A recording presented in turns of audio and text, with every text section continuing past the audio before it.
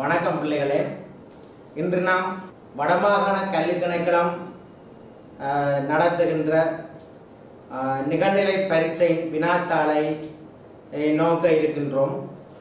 அந்த வகையில் எனது பெயர் நடேச சக்திவேல், ஆசிரியர் ஜாழ் செங்குந்தா இந்து கல்லூரி. இந்த வகையில் என்னை அறிமுகப்படுத்திக் கொண்டு இந்த விடயத்துக்குள் உள்வருகின்றேன். வடக்கு மாகாண கல்வித் திணைக்களம் நடத்திய நிகழ்நிலை பரீட்சையை உங்களுடன் கலந்துரையாட வந்துள்ளேன். அந்த வகையில் இந்த பரீட்சையானது 2 வினாத்தாள்களை கொண்டிருக்கின்றது. புவியியல் 1, அடுத்த புவியியல் 2, இரண்டுமே 3 மணித்தியாலங்களை கொண்ட வினாத்தாள்கள். அதில் தற்பொழுது புவியியல் 1 வினாத்தாளை உங்களுடன் கலந்துரையாட இருக்கின்றேன். அந்த வகையில் நாம் வினாத்தாளுக்கு விடையளிக்கும் பொழுது முதலிலே நாங்கள் அறிந்திருக்க வேண்டிய விடயம் பிள்ளைகளே, அறிவுறுத்தல்களை சரியாக வாசிக்க வேண்டும். அறிவுறுத்தல்களை சரியாக வாசித்த பின்னர் தான் நீங்கள் வினாக்களுக்கு விடையளிக்க வேண்டும். அப்பொழுதுதான் முழுமையான புள்ளியை நீங்கள் பெற்றுக்கொள்ளக்கூடியதாக இருக்கும். அந்த வகையில் புவியியல் 1 வினாவிற்கான அறிவுறுத்தல்கள் இங்கு வழங்கப்பட்டிருக்கின்றது. அறிவுறுத்தல் 1 இவ்வினாத்தால் 3 பகுதிகளை கொண்டது. பகுதி 1 40 பல்தேர்வு வினாக்களை கொண்டுள்ளது. பகுதி 1ற்கான விடைகள் இவ்வினாத்தாளிலே எழுதப்பட வேண்டும். இந்த புவியியல் 1 பகுதி 1 ஒவ்வொரு சரியான விடைக்கும் 1 புள்ளி வீதம் வழங்கப்படும். மொத்த 40 புள்ளிகளை நீங்கள் பெற்றுக்கொள்ளக்கூடியதாக இருக்கும். பகுதி 2 உள்ள 2 வினாக்கள் உள்ளது. அதுக்கு நீங்கள் கட்டாயம் விடையளிக்க வேண்டும், ஏனென்றால் தெரிவு வினாக்கள் அங்கு இல்லை. பகுதி 3 4 வினாக்கள் தரப்பட்டுள்ளன. அவற்றுள் 2 வினாக்களை தெரிவு செய்து விடையளித்தல் வேண்டும். இந்த பகுதி 3க்கு உங்களுக்கு மேலதிகமான 10 நிமிடங்கள் வழங்கப்படும். அந்த 10 நிமிடங்களை பயன்படுத்தி 4 வினாக்களிலிருந்து உங்களால் செய்யக்கூடிய 2 வினாக்களை தெரிவு செய்து கொண்டதன் பின்னர் நீங்கள் வினாவுக்கான விடையை அளிக்க முடியும். இந்த வகையில் புவியியல் 1 பகுதி 1, பகுதி 2, பகுதி 3 ஆகியவற்றுக்குரிய விடைத்தாள்கள் ஒன்றாக இணைத்து நீங்கள் கையளிக்க வேண்டும். அதாவது புவியியல் 1 வினாத்தாள் முழுவதும் நிறைவு செய்த பின்னர், அதில் வழங்கப்பட்ட அறிவுறுத்தல்களுக்கேற்ப நிறைவு செய்த பின்னர் 3 பகுதியையும் ஒன்றிணைத்து ஒன்றாக நீங்கள் கையளிக்க வேண்டும். இந்த அறிவுறுத்தல்களை நீங்கள் சரியாக பின்பற்றி இந்த வினாத்தாளை செய்திருப்பீர்கள். அந்த வகையில் இந்த வினாத்தாளில் உள்ள வினாக்களை நாங்கள் முதலில் நோக்குவோம். முதலிலே புவியியல் 1 பகுதி 1ற்கான வினாக்களை நோக்குவோம். பகுதி 1ற்கு வழங்கப்பட்ட அறிவுறுத்தலை பாருங்கள். ஒவ்வொரு வினாவுக்குமான சரியான விடையை தெரிவு செய்து அதற்குரிய இலக்கத்தினை எதிரே உள்ள புள்ளிக்கோட்டில் எழுதுக. இந்த இலக்கத்தை எதிரே உள்ள புள்ளிக்கோட்டில் எழுத வேண்டும். அதாவது வினாவுக்கு வழங்கப்பட்டுள்ள இந்த புள்ளிக்கோட்டில் சரியான விடைக்குரிய இலக்கத்தை எழுதுவதன் ஊடாக முழுமையான புள்ளியை நீங்கள் பெற்றுக்கொள்ள முடியும். அதாவது வழங்கப்பட்ட அறிவுறுத்தல் சரியாக பின்பற்றப்பட்டு விடையளிக்கப்படும் பொழுது உங்களுக்கு முழுமையான புள்ளி கிடைக்கப்பெறும். இந்த புவியியல் 1 பகுதி 1க்குள் புவியியலில் உள்ள செய்முறை புவியியல், பௌதீக புவியியல், மானிட புவியியல் ஆகிய 3 பாடப்பகுதிகளும் உள்ளடக்கப்பட்டு வினாக்கள் தயாரிக்கப்பட்டிருக்கின்றது. அந்த வகையிலே பிள்ளைகள் செய்முறை புவியியலில் 10 வினாக்கள் இதில் இருக்கு. அப்போ செய்முறை புவியியல் முழுவதும் கற்றிருந்தால் மட்டும்தான் அந்த 10 வினாக்களுக்கும் நீங்கள் சரியாக விடையளிக்க முடியும். அதேபோல் பௌதீக புவியியலில் 15 வினாக்கள் உள்ளன. அப்போ பௌதீக புவியியல் முழுமையாக கற்றிருந்தால் மட்டும்தான் இந்த பகுதிக்கு விடையளிக்க முடியும். அதே போல் மானிட புவியியலில் 15 வினாக்கள் உள்ளன. அந்த மானிட புவியியல் முழுவதும் கற்றிருந்தால் மட்டும்தான் இந்த பகுதிக்கு விடையளிக்க முடியும். மொத்தமாக 40 பல்வேறு வினாக்களை கொண்டதாக இந்த பகுதி 1 அமைந்துள்ளது. அந்த வகையில் நாம் இந்த பகுதி 1 உள்ள ஒவ்வொரு வினாவையும் தனித்தனியாக உங்களுடன் கலந்துரையாடுகின்றேன். இதிலே பகுதி 1 முதலாவது வினாவை நாங்கள் எடுத்துக்கொள்வோம். முதலாவது வினா, இலங்கையின் 1க்கு 50,000 இடவிளக்க படங்களில் ஒரு நிறத்தை மட்டும் பயன்படுத்தி காட்டப்படும் பயிற்சிகை எது என்பதுதான் வினா. இந்த வினாவில் நீங்க அவதானிக்க வேண்டிய விடயம், அந்த ஒரு நிறம் இடவிளக்க படத்தில் 2 முக்கியமான அம்சங்கள் உள்ளன. ஒன்று பௌதிக அம்சம், அடுத்த பண்பாட்டு அம்சம். இந்த வினாவானது பண்பாட்டு அம்சத்தை மையமாக கொண்டு, அதாவது மரபு ரீதியான குறியீடுகள் பற்றிய அறிவை மையமாக கொண்டு தொடுக்கப்பட்டுள்ளது. அதற்கு நீங்கள் விடையளிக்க வேண்டுமாக இருந்தால் அந்த மரபு ரீதியான குறியீட்டு அறிவை பெற்றிருக்க வேண்டும். அப்ப அந்த வகையில் இங்கே நிறம், அப்ப அந்த நிறத்தை கருத்தில் கொள்ள வேண்டும். ஏண்டா இந்த நிறங்கள் குறியீடுகள்ல பூர்ண தேர்ச்சி பெற்றிருந்தால் மட்டும்தான் இந்த வினாவுக்கான விடையினை அளிக்க முடியும். அந்த வகையில் நிறங்கள் குறியீடுகள் சம்பந்தமாக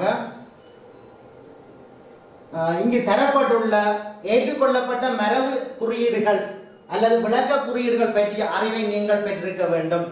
இந்த ஏற்றுக்கொள்ளப்பட்ட மரபு குறியீடுகள் அல்ல விளக்க குறியீடுகள் என்ற பகுதியிலே நீங்கள் இதை அவதானிப்பீர்களாக இருந்தால் எல்லைகள் பற்றிய தரவுகள், எல்லைகள் பற்றிய விடயங்கள் இங்கு தரப்பட்டிருக்கிறது. அங்கு அதுக்கு நிறங்கள் பயன்படுத்தப்பட்டிருக்கு, அந்த எல்லைகளுக்குரிய விளக்கம் தரப்பட்டிருக்கு. இதை நீங்கள் இங்கே அவதானிப்பதன் ஊடாக இந்த அறிவினை நீங்கள் பெற்றுக்கொள்ள முடியும். அதே மாதிரி இதில் பார்த்தீர்களாக இருந்தால் ஏனைய அம்சங்கள் என்ற விடயங்கள் குறியீடுகளாக தரப்பட்டிருக்கின்றது. இதனை நீங்கள் இங்கே அவதானிக்கக்கூடியதாக இருக்கின்றது. அடுத்த இந்த புகையிரத பாதைகள், அதற்கான குறியீடுகள் நிறங்கள் இங்கு வழங்கப்பட்டிருக்கின்றது. இதனை நீங்கள் பார்க்கக்கூடியதாக இருக்கின்றது. அதேபோல் வீதிகள், வீதிகளுக்கான குறியீடுகள் நிறங்கள் இங்கு தரப்பட்டிருக்கின்றது. இதனை நீங்கள் அவதானிக்கக்கூடியதாக இங்கு இருக்கின்றது. அடுத்ததாக தாவர போர்வைகளுக்கு வழங்கப்படுகின்ற குறியீடுகள் நிறங்கள் இங்கு தரப்பட்டிருக்கின்றது. அடுத்த வடிகால் அம்சங்கள், வடிகால் பாங்களுக்குரிய குறியீடுகள் நிறங்கள் தரப்பட்டிருக்கின்றது. தரை தோட்டங்களுக்கான குறியீடுகள் நிறங்கள் தரப்பட்டிருக்கின்றது. இதனை அறிந்து கொள்வதன் ஊடாக நீங்கள் இந்த வினாவுக்கான விடையினை அளிக்கக்கூடியதாக இருக்கும். முதலாவது வினா நிறத்தை மட்டும் பயன்படுத்தி கேட்கப்பட்டிருக்கின்றது. அந்த வகையில் ஒரு நிறத்தை மட்டும் பயன்படுத்தி காட்டப்படும் பயிற்சிகை என்று கேட்ட இடவிளக்க படத்திலே இந்த தாவர போர்வை என்ற விடயம் பற்றிய அறிவை பெற்றிருக்க வேண்டும். அதனை நீங்கள் பெற்றிருந்தால் மட்டுமே பிள்ளைகள் இந்த வினாவுக்கான விடையினை அளிக்கக்கூடியதாக இருக்கும். அந்த விடயத்தை நாங்கள் இங்கே பார்ப்போம். இந்த நெல் என்ற விடயம் இடவிளக்க படத்திலே பச்சை வர்ணத்தினால் மட்டும்தான் காட்டப்படுகின்றது. ஆகவே அங்கு ஒரு நிறம் என்றது பயன்படுத்தப்பட்டிருக்கின்றது. இந்த தேயிலை என்பதை பார்த்தீர்களாக இருந்தால் 2 வர்ணங்கள் பயன்படுத்தப்பட்டிருக்கின்றது. மஞ்சள் நிற பின்னணியிலே 3 பச்சை புள்ளிகள் காட்டப்பட்டிருக்கிறது. அகைன மாதிரி பச்சை புள்ளிகள் காட்டப்பட்டிருக்கின்றது. ரப்பரை எடுத்துக்கொண்டீங்க என்று சொன்னால் மஞ்சள் நிற பின்னணியிலே ரப்பர் மரம் காட்டப்பட்டிருக்கின்றது. தென்னையை எடுத்துக்கொண்டீங்க என்று சொன்னால் மஞ்சள் நிற பின்னணியிலே தென்னை மரம் காட்டப்பட்டிருக்கின்றது. பிற பயிரை பார்த்தீர்களாக இருந்தால் மஞ்சள் நிற பின்னணியிலே பச்சை புள்ளிகள் காட்டப்பட்டிருக்கின்றது. ஆகவே இங்கே 2 வர்ணம், இது 2 வர்ணம், ரப்பர் 2 வர்ணம், தேயிலை 2 வர்ணம், நெல் மட்டுமே ஓர் வர்ணமாக காட்டப்பட்டிருக்கின்றது.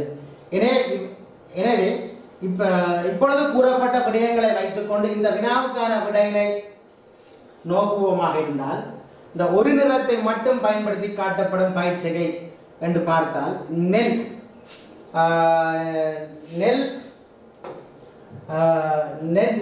நெல் எடுத்தீங்களா இருந்தால் பச்சை நிறத்தில் மட்டும் காட்டப்படுகின்றது. ஆகவே ஒரே ஒரு வர்ணம், அந்த விடை சரியானதாக அமைகின்றது.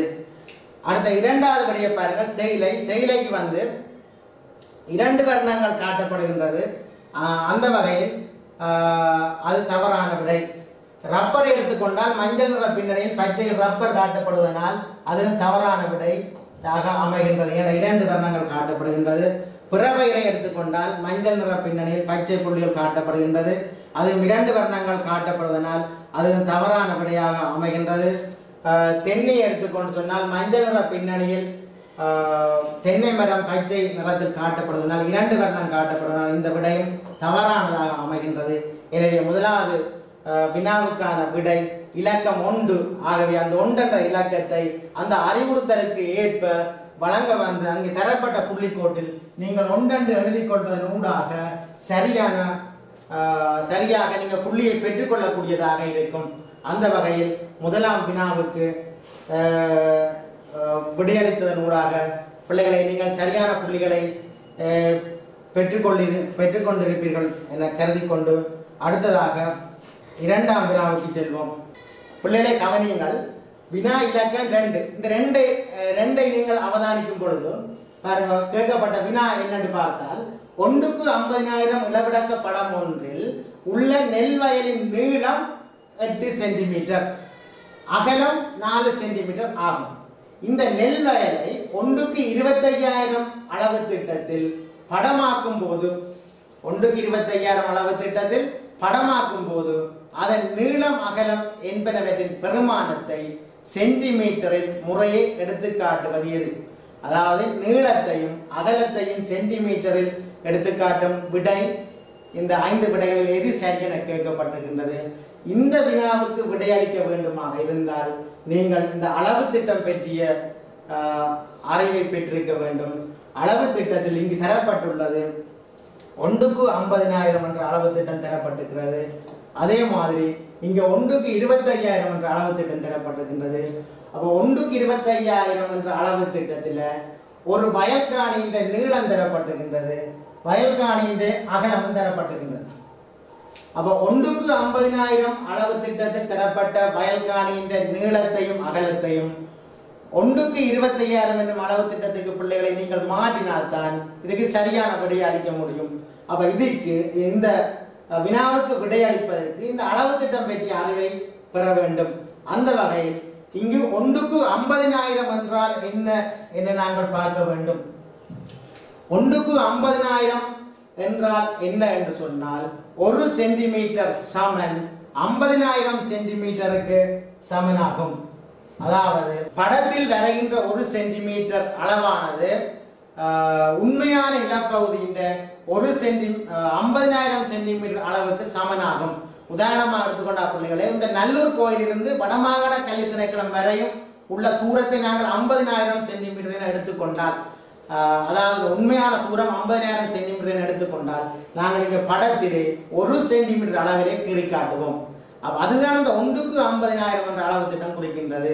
இன்னும் கொஞ்சம் தள்ளி போய் யாழ்ப்பாண டவுனில் இருந்து இந்த வடமாகாண கல்வி திணைக்களம் வரை 1,00,000 சென்டிமீட்டர், அதாவது 1 கிலோமீட்டர் தூரம் என எடுத்துக்கொண்டால், அப்போ 1,00,000 சென்டிமீட்டர் சொன்னால் இங்க 2 சென்டிமீட்டர்ல படத்துல காட்டுவோம்.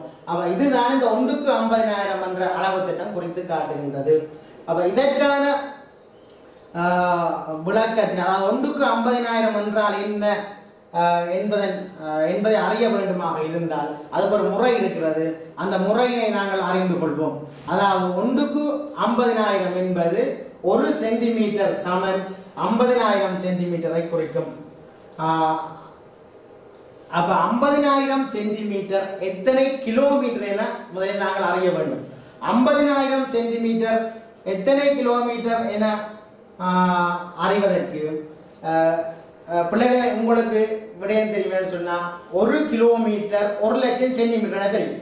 அப்ப 1 கிலோமீட்டர் 1,00,000 சென்டிமீட்டர் என உங்களுக்கு தெரிந்தால் 50,000 சென்டிமீட்டர் எத்தனை கிலோமீட்டர் என காண்பதற்கு என்ன செய்ய வேண்டுமாக இருந்தால் அந்த 50,000 1,00,000 பிரிச்சால் எத்தனை கிலோமீட்டர் என வரும். அப்ப இங்கே வருவோம், இந்த 50,000 1,00,000 பிரிக்கப்பட்டிருக்கிறது. இந்த 4 சைவரையும் இந்த 4 சைவரையும் வெட்டினால் I1 5 I2 10 1/2 கிலோமீட்டர் அளவான தூரமாக காட்டப்படுகிறது. அதாவது இந்த 1/2 கிலோமீட்டர் அளவான தூரத்தை இடவிளக்க படத்தில் இந்த 1 சென்டிமீட்டர்ல காட்டப்பட்டிருக்கின்றது. அப்ப இதை நாங்கள் மேலும் பார்த்தால் இந்த 1 சென்டிமீட்டர் சமன் 1/2 கிலோமீட்டர் எனில் இந்த 1/2 கிலோமீட்டரை முன்னு கொண்டு வேண்டாம், இலகுவாக இதை செய்து முடிப்பதற்காக இந்த 1 சென்டிமீட்டரை சமனுக்கிங்கால கொண்டு வர சமனுக்கிங்கால பெருமானத்தை மாற்றி அமைக்கின்றோம். அப்ப அந்த வகையில் 1/2 கிலோமீட்டர் சமன் 1 சென்டிமீட்டர் எனில் 1 கிலோமீட்டர் சமன் எத்தனை சென்டிமீட்டர் என்பதை நாங்கள் அறிய வேண்டும். அப்ப அறிய வேண்டுமாக இருந்தால் 1 கிலோமீட்டர் சமன் இந்த 1 சென்டிமீட்டர், இங்க பிரிவற்ற பெருமானம் சமனுக்கு அங்கால் வரும் பொழுது தலைகளா மாறி வருகின்றது, பிரிக்கப்படுகின்றது. 2 1 2 என்பது இங்கே 2 1 என வருகின்றது. ஆகவே இங்கே 2 அதாவது 1 கிலோமீட்டர் சமன் 2 1 ஒன்றால் பிரித்தால் 2 தான் விடை. ஆகவே பிள்ளைகளே 1 கிலோமீட்டர் சமன் 2 சென்டிமீட்டர். அப்ப உங்களுக்கு எடுத்தோட மெனக்கண்ணுக்கு வரணும் பிள்ளைகளே, 1க்கு 50,000 என்றால் 1 கிலோமீட்டர் சமன் 2 சென்டிமீட்டர் என அப்படியே தெரிஞ்சிருந்தா போதுமானது. அப்ப இதே மாதிரி இன்னொரு அளவு திட்டம் வருது, 1க்கு 25,000. அப்ப 1க்கு 25,000 என்றாலும் இவ்வாறு தான் பார்க்க வேண்டும். இந்த 25,000 எத்தனை கிலோமீட்டர் என நாங்கள் அறிந்து கொள்ள வேண்டும். அப்ப எத்தனை கிலோமீட்டர் அறிந்து கொள்ள வேண்டுமாக இருந்தால் இந்த 25,000 1 லட்சத்தால் பிரிக்கிறோம். ஏன் 1 லட்சத்தால் பிரிக்கிறோம் பிள்ளைகளே? அதாவது 1 கிலோமீட்டர் 1 லட்சம், அதாவது 1 லட்சம் சென்டிமீட்டருக்கு சமன். அதனால தான் இந்த 1 லட்சத்தால் பிரிக்கிறோம். பிரிக்கும் பொழுது இந்த 3 சேவரையும் பட்டினால் 21 25 24 100.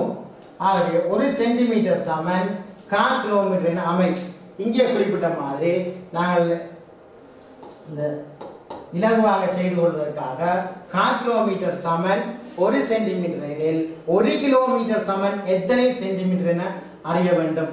அந்த வகையில் இந்த 1 சென்டிமீட்டர் எழுதுகிறோம். இங்கு பிரிவற்ற பெருமானம் சமனுக்கு அங்கால போய் தலைவராக மாறி பெருக்கப்படுகின்றது. அப்போ அந்த வகையில் 1 கிலோமீட்டர் சமன் 1 4 கிலோமீட்டர் அமைகின்றது. ஆக ஒன்றால் பிரித்தால் 4 தான் விடை. ஆகவே 1 கிலோமீட்டர் சமன் 4 சென்டிமீட்டர் அமைகிறது. அப்போ 1க்கு 25,000 என்ற அளவு திட்டம் என அங்கே கேட்கப்படும் பொழுது உங்களோட மனக்கண்ணுக்கள் 1 கிலோமீட்டர் சமன் 4 சென்டிமீட்டர் என வரும், அதாவது அறிந்திருப்பீர்கள். அப்ப இதற்கு இந்த படிமுறையினூடாக நாங்கள் அறிந்து கொள்ளலாம். இப்போ 1க்கு 75,000 கொண்டு கேட்கலாம், 1க்கு 10,000 கொண்டு கேட்கலாம், 1க்கு 5,000 கொண்டு கேட்கலாம். அப்ப இந்த முறையினூடாக போடுவதனூடாக 1 கிலோமீட்டர் எத்தனை சென்டிமீட்டர் அறிந்து கொள்ளலாம். அதற்கு பிறகு இந்த அளவு திட்ட மாற்றங்களை இலகுவாக செய்யக்கூடியதாக இருக்கும். இதை நாங்கள் மேலும் இன்னும் இலகுவாக அறிந்து கொள்ள வேண்டுமாக இருந்தால் இங்க பாருங்க, 1 லட்சம் சென்டிமீட்டர்ல 2 50,000 இருக்கு. அப்ப 2 50,000 இருக்கிறபடியால 1 கிலோமீட்டர் சமன் 2 சென்டிமீட்டர் என அறிந்து கொள்ளலாம். இது இதை விட கொஞ்சம் இலகுவான வழியாக இருக்கின்றது. அதே பாருங்க, 1 லட்சம் சென்டிமீட்டர்ல 25,000 4 25,000 இருக்கு. அது 1 கிலோமீட்டர் சமன் 4 சென்டிமீட்டர் என இலகுவாக உங்களாலே அறிந்து கொள்ள முடியும் பிள்ளைகளே. அப்ப இந்த வகையில் இந்த அளவு திட்டம் பற்றிய அறிவை நீங்கள் பெற்றிருப்பீர்கள். இந்த அளவு திட்ட பற்றிய அறிவினூடாக நாங்கள் 2வது வினாவுக்கான விடையை பார்க்க வேண்டும். அப்ப உங்களுக்கு 1க்கு 50,000 என்றால் என்னன்னு தெரியும், 1க்கு 25,000 என்று சொன்னால் என்னன்னு தெரியும். 1க்கு 50,000 என்று சொன்னால் 1 கிலோமீட்டர் சமன் 2 சென்டிமீட்டர். 1க்கு 25,000 என்று சொன்னால் 1 கிலோமீட்டர் சமன் 4 சென்டிமீட்டர். அப்ப அந்த வகையில் முதலாவது படம் 1க்கு 50,000 அளவு திட்டத்தில் தரப்பட்டிருக்கின்றது. 2வது படம் 1க்கு 25,000 என்னும் அளவு திட்டத்தில் தரப்பட்டிருக்கின்றது. இந்த படம் எவ்வாறு மாற்றப்பட்டிருக்கின்றது பார்ப்போம். இல்ல பாருங்கள், இந்த நெல்காணியின் நீளம் 8 சென்டிமீட்டர், அகலம் 4 சென்டிமீட்டர். இது 1க்கு 50,000 அளவு திட்டத்தில் வரையப்பட்டிருக்கு. அப்ப 1க்கு 50,000 என்றால் என்ன அர்த்தம்? 1 கிலோமீட்டர் 2 சென்டிமீட்டர். அப்ப இந்த இந்த நெற்காணியின் உண்மையான நீளம் என்னன்னு பார்ப்போம். உண்மையான நீளம் என்னன்னு சொன்னால் இந்த சென்டிமீட்டர்ல காட்டப்பட்டது இடவிலக்க படத்தில் வரையப்பட்டதன் அளவு. இப்போ உண்மையான நீளத்தை நாங்கள், உண்மையான புவியின் தூரத்தை நாங்கள் அல்ல உண்மையான நெல்வயலின் தூரத்தை நாங்கள் பார்க்க வேண்டுமாக இருந்தால் அந்த 1க்கு 50,000 என்ற அளவு திட்டத்தில் காட்டப்பட்ட 1 கிலோமீட்டர் சமன் 2 சென்டிமீட்டர் என்பதை அந்த 2ஆல் இந்த 8ஐ பிரிப்பதனூடாக 2ஆல் இந்த 8ஐ பிரிப்பதனூடாக உண்மையான தூரத்தை அறிந்து கொள்ளலாம். ஏன் இந்த 2ஆல் பிரிக்கிறோம் என்று சொன்னால் 1க்கு 50,000 என்பது 1 கிலோமீட்டர் சமன் 2 சென்டிமீட்டர். அப்ப இந்த விடயத்தில் சென்டிமீட்டரை கிலோமீட்டராக மாற்ற வேணுமாக இருந்தால் இந்த அளவு திட்ட பிரமாணத்தால் பிரிக்கும். அதே மாதிரி கிலோமீட்டரை சென்டிமீட்டராக மாற்ற வேணுமாக இருந்தால் அந்த அளவு திட்ட பிரமாணத்தால் பெருக்கும். அப்ப இங்க எங்களுக்கு தேவை நாங்கள் கிலோமீட்டர் காண வேணும். அப்ப கிலோமீட்டரை காண வேணுமாக இருந்தால் இரண்டால பிரிக்கிறோம். அப்ப இரண்டால பிரிக்க ஈர்நாலு 8 4 கிலோமீட்டர் என்ன வருகிறது. 150,000 அளவு திட்டத்தில் இந்த நெற்காணியின் நீளம் 4 கிலோமீட்டர். அதே மாதிரி அகலத்தை பாருங்கள். அகலம் 4 சென்டிமீட்டர் தரப்பட்டிருக்கு. அப்ப அது உண்மையாக வயல்காணி எத்தனை கிலோமீட்டர் அகலமானது என பார்ப்பதற்கு அந்த 2 சென்டிமீட்டரால் நாங்கள் பிரித்தோம் என்று சொன்னால் 2 4 ஆகவே 2 கிலோமீட்டர். அப்ப 150,000 அளவு திட்டத்தில் தரப்பட்ட அந்த நெற்காணியின் நீளம் உண்மையான நீளம் 4 கிலோமீட்டர், உண்மையான அகலம் 2 கிலோமீட்டர். ஏன் நாங்கள் கிலோமீட்டருக்கு மாற்றினாங்க என்று சொன்னால் அப்படியே சென்டிமீட்டரில் வச்சுக்கொண்டு அடுத்த அளவு திட்டத்துக்கு மாற்றுவது கொஞ்சம் கடினமானது பிள்ளைகளே. அப்போ நீங்கள் கிலோமீட்டருக்கு கொண்டு வந்துட்டு பிள்ளைகளே அடுத்த அளவு திட்டத்துக்கு மாற்றுவது இலகுவானது. அப்போ அந்த வகையில் இங்கே 4 கிலோமீட்டர் என்பது நாங்கள் 1க்கு 25,000 என்ற அளவு திட்டத்தில் எவ்வாறு அமைகின்றது என பார்த்தால், அப்போ 1க்கு 25,000 என்பது 1 கிலோமீட்டர் 4 சென்டிமீட்டரை குறிக்கும். அப்போ 1 கிலோமீட்டர் 4 சென்டிமீட்டர்னு சொன்னால் இதை நாங்கள் அதாவது 1க்கு 25,000 அளவு திட்டத்தில் இந்த நெற்காணியின் நீளம் எவ்வளவு என்று பார்க்க வேண்டும். அதற்காக வேண்டி இந்த 4 அளவு திட்ட பெருமான 4 பெருக்கிறோம். பெருக்கின வார விட 16 சென்டிமீட்டரா. சரியா பிள்ளைகளே பாருங்க. 4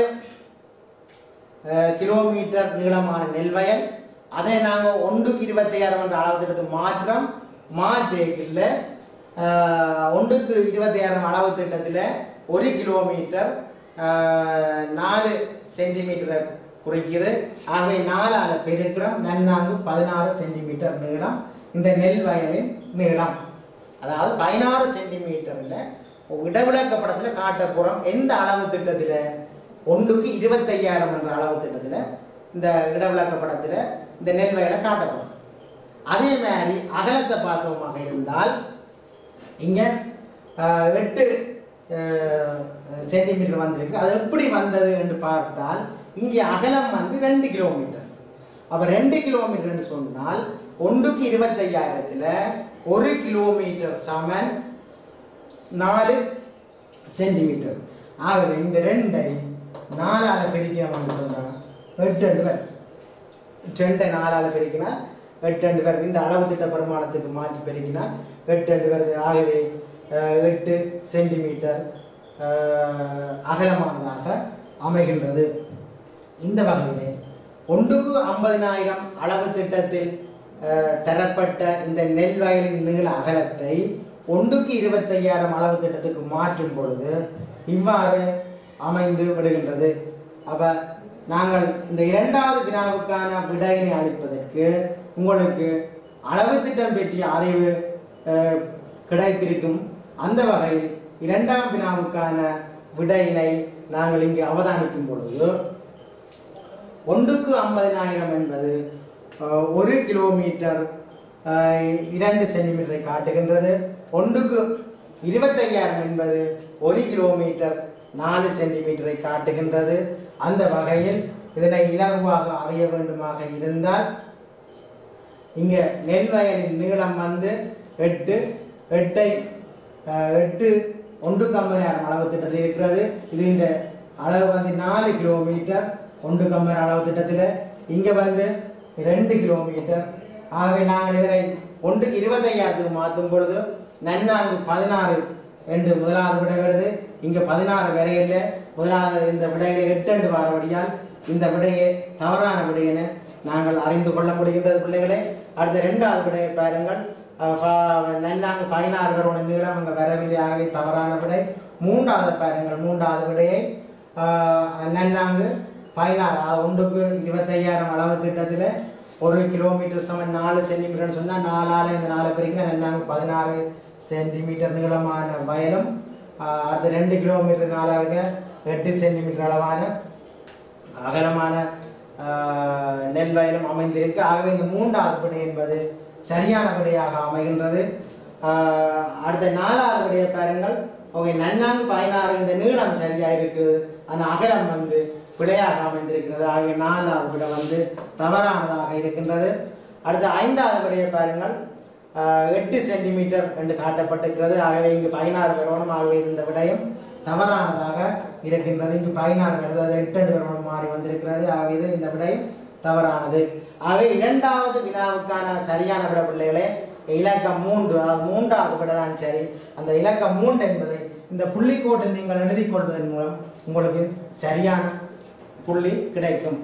ஆகவே இந்த அறிவுறுத்தலை பின்பற்றி இந்த அளவு திட்டம் சார்ந்த தேர்ச்சியை பூர்ணமாக நிறைவு செய்து நீங்கள் இதுக்கு சரியான விடையை அளிப்பதன் ஊடாக இந்த 2வது வினாவுக்கான விடையினை நீங்கள் சரியாக அளிக்கக்கூடியதாக இருந்துள்ளது.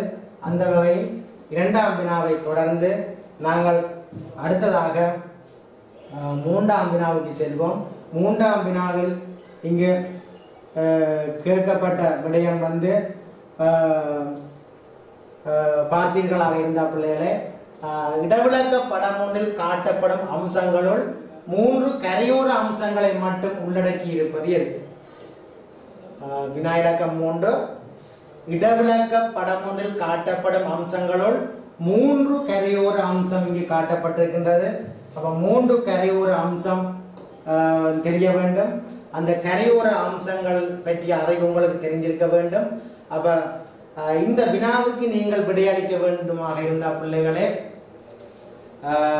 பௌதீக அம்சம் பற்றிய அறிவில் நீங்கள் நன்கு தேர்ச்சி பெற்றிருக்க வேண்டும்.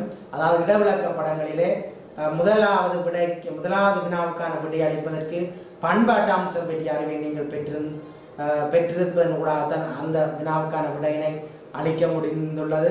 அதே போல பிள்ளைகளே, பௌதிக அம்சம் பற்றிய அறிவை நீங்கள் பெற்றிருந்தால் இந்த வினாவுக்கான விடையை அளிக்க முடியும். அந்த வகையிலே இடவிளக்க படங்களில் காட்டப்படுகின்ற பௌதீக அம்சங்கள் என்று நாங்கள் பார்க்கும் பொழுது தரைத்தோற்ற வேறுபாடுகள், அதாவது தரைத்தோற்ற அம்சங்கள் அங்கு காட்டப்படுகின்றது. தரைத்தோட்ட அம்சங்களிலே பிள்ளைகள் மலைகள், மேட்டீலங்கள், பள்ளத்தாக்குகள், சுவடுகள், மென்சாய்வு, குத்திச்சாய்வு, குளிர்ச்சாய்வு, கணவாய், கூம்பு குன்று என்று அப்படியே பல்வேறுபட்ட தரைத்தோட்ட அம்சங்கள் காட்டப்பட்டிருக்கிறது. அது பற்றி உங்களுக்கு தெரிஞ்சிருக்க வேண்டும். இவைகள் வந்து பெரும்பாலும் இலங்கையின் மத்திய மலைநாட்டு பிரதேசத்தில் அவதானிக்கக்கூடியதாக இருக்கும், அல்லது கரையோரம் தவிர்ந்த உட்பகுதியில் அவதானிக்கக்கூடியதாக இருக்கும். இது தரைத்தோட்ட வேறுபாட்டோடு தொடர்புடைய அம்சங்களாக இருக்கின்றது.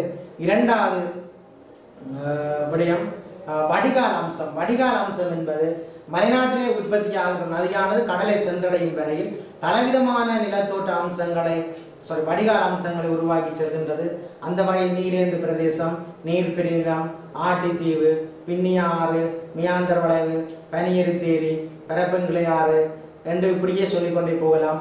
அந்த நதியோடு தொடர்புடைய அம்சங்கள் வடிகால் அம்சங்கள் என சொல்லப்பட்டிருக்கின்றது. அடுத்த வடிகால் வடிவங்கள் என்ற ஒரு பகுதி காணப்படுகிறது. இது நதியோடு தொடர்புடையது. வடிகால் வடிவங்கள் அல்லது வடிகால் பாங்குகள் என்று சொல்லப்படுகிறது. அதில் கங்கண வடிகால், சட்டத்தட்டு வடிகால், மரநிகர் வடிகால், ஆரை வடிகால் போன்ற 4 விதமான வடிகால் வடிவங்கள் காணப்படுகின்றது. இது நதியோடு தொடர்புடைய விடயங்கள். அடுத்ததாக கரையோர அம்சங்கள் சொல்லப்படுகிறது. இலங்கையின் கரையோரத்தில் காணப்படுகின்ற குடா, களப்பு, முனை, தீவுகள் போன்ற கரவோங்கல்கள் போன்ற கரையோரத்தோடு தொடர்புடைய அம்சங்கள் கரையோர அம்சங்களாக சொல்லப்படுகின்றது. அடுத்த தாவர போர்வையில் இயற்கை தாவரம் என்ற பகுதியில் காடுகள், புதற்காடுகள், புல்லினங்கள் என்பன இங்கு சொல்லப்படுகிறது. இவை அனைத்தும் பௌதீக அம்சங்களாக கொள்ளப்படுகின்றது. இந்த பௌதீக அம்சங்களிலே உங்களுடன் கேட்கப்பட்டது கரையோர அம்சத்தை மட்டும்.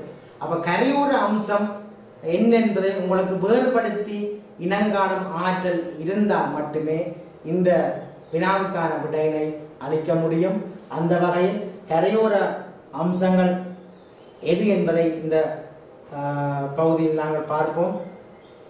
இந்த முதலாவது வினாவிலே தீவு, தொம்பொல, கணவாய் தரப்பட்டிருக்கின்றது. இந்த தீவு என்று சொன்னால் சுத்தி வர நீரினால், அதாவது 4 பக்கமும் நீரினால் சூழப்பட்ட ஒரு நிலப்பரப்பு தீவாக கருதப்படுகின்றது. இது பெரும்பாலும் கரையோரத்தில், இலங்கையின் கரையோரத்தில், அவதான் இலங்கை ஒரு தீவு தான். ஆனால் இலங்கைக்குள்ள தீவென்று பார்க்க இலங்கையின் கரையோரத்தில் அவதானிக்கக்கூடிய ஒரு அம்சமாக இருக்கின்றது. அடுத்ததாக இந்த தொம்போலை என்று சொன்னால் இலங்கையின் கரையோரத்தில் முனைகளை அண்டி கரையோரங்களை அண்டி அமைந்திருக்கிற ஒரு மணல் தீவு தான் இது. அதாவது கடல் அலையினால் கொண்டு வந்து சேர்க்கப்படும் மணல்கள் ஓடத்தில் குவிக்கப்படும் பொழுது ஒரு தீவாக காட்சி அளிக்கும். இது தொம்போலை என்று சொல்லுவார்கள். ஆனால் பெருக்கு காலங்களில் கடல் பெருக்கெடுக்கையில் அந்த தீவானது அழிந்துவிடும். ஆக சில காலத்தில் இல்லாமல் போய்விடும், சில காலத்தில் தோன்றி இருக்கும். இதனை தொம்போலை என சொல்வார்கள். குறிப்பாக புத்தளத்தில் கல்முனைக்கு அடுத்த அங்கால பகுதியில் அவதானிக்கக்கூடியதாக இருக்கின்றது. அடுத்த கணவாய். கணவாய் என்பது இது கரையோர அம்சமாக கொள்ள முடியாது. ஏனென்று சொன்னால் இது மலைநாட்டில் காணப்படுகின்ற ஒரு அம்சமாக இருக்கிறது. 2 மலைகளுக்கு இடையிலான தாழ்ந்த பிரதேசம் கணவாயாக கொள்ளப்படும். 2 மலைகள் இருக்கு, நடுவில் ஒரு தாழ்ந்த பகுதி இருக்கு, அது கணவாய். அப்போ அந்த கணவாயில் 2 வகையாக சொல்றாங்க. ஒன்று உயர் கணவாய், அடுத்த தாழ் கணவாய். உயர் கணவாய்னு சொன்னால் 2 மலை உச்சிகள், 2 மலைகள் உச்சிகளுக்கு இடையில உள்ள தாழ் பகுதி உயர் கணவாய் என்றும், தாழ் நிலத்தில் 2 மலைகளுக்கு இடைப்பட்ட தாழ் பகுதி தாழ் கணவாய் என்று சொல்லப்படுகிறது. ஆகவே இது ஒரு கரையோர அம்சமாக கருத முடியாது. அந்த வகையில் முதலாவது விட தவறானதாக இருக்கின்றது. இது ஒரு பொருத்தமற்ற விடையாக கொள்ளப்படுகின்றது. 2வது விடை அவதானிப்பது சமவெளி. சமவெளி என்பது இலங்கையின் அண்சமவெளி, கரையோர சமவெளி என்று இலங்கையின் உட்பகுதியில் காணப்படுகிற ஒரு விஷயம். அப்போ இதை கரையோரத்துக்கு மட்டும் எடுத்துக்கொள்ள முடியாது.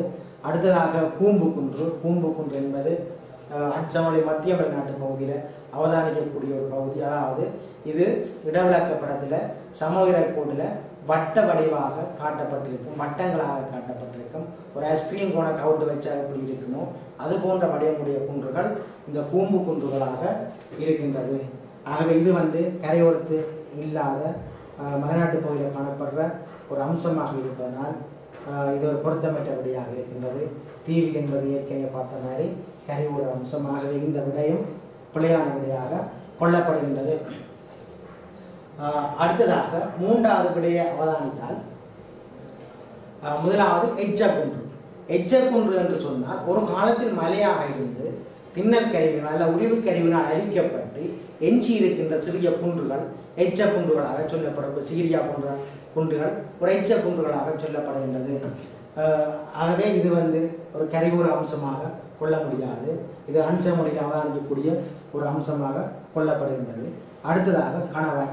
கணவாய் ஏற்கனவே பார்த்த மாதிரி அது மலைநாட்டிலே காணப்படுகின்ற ஒரு அம்சமாக இருக்கின்றது. குடா என்பது கரையோரத்தில் காணப்படுகின்ற அம்சம்.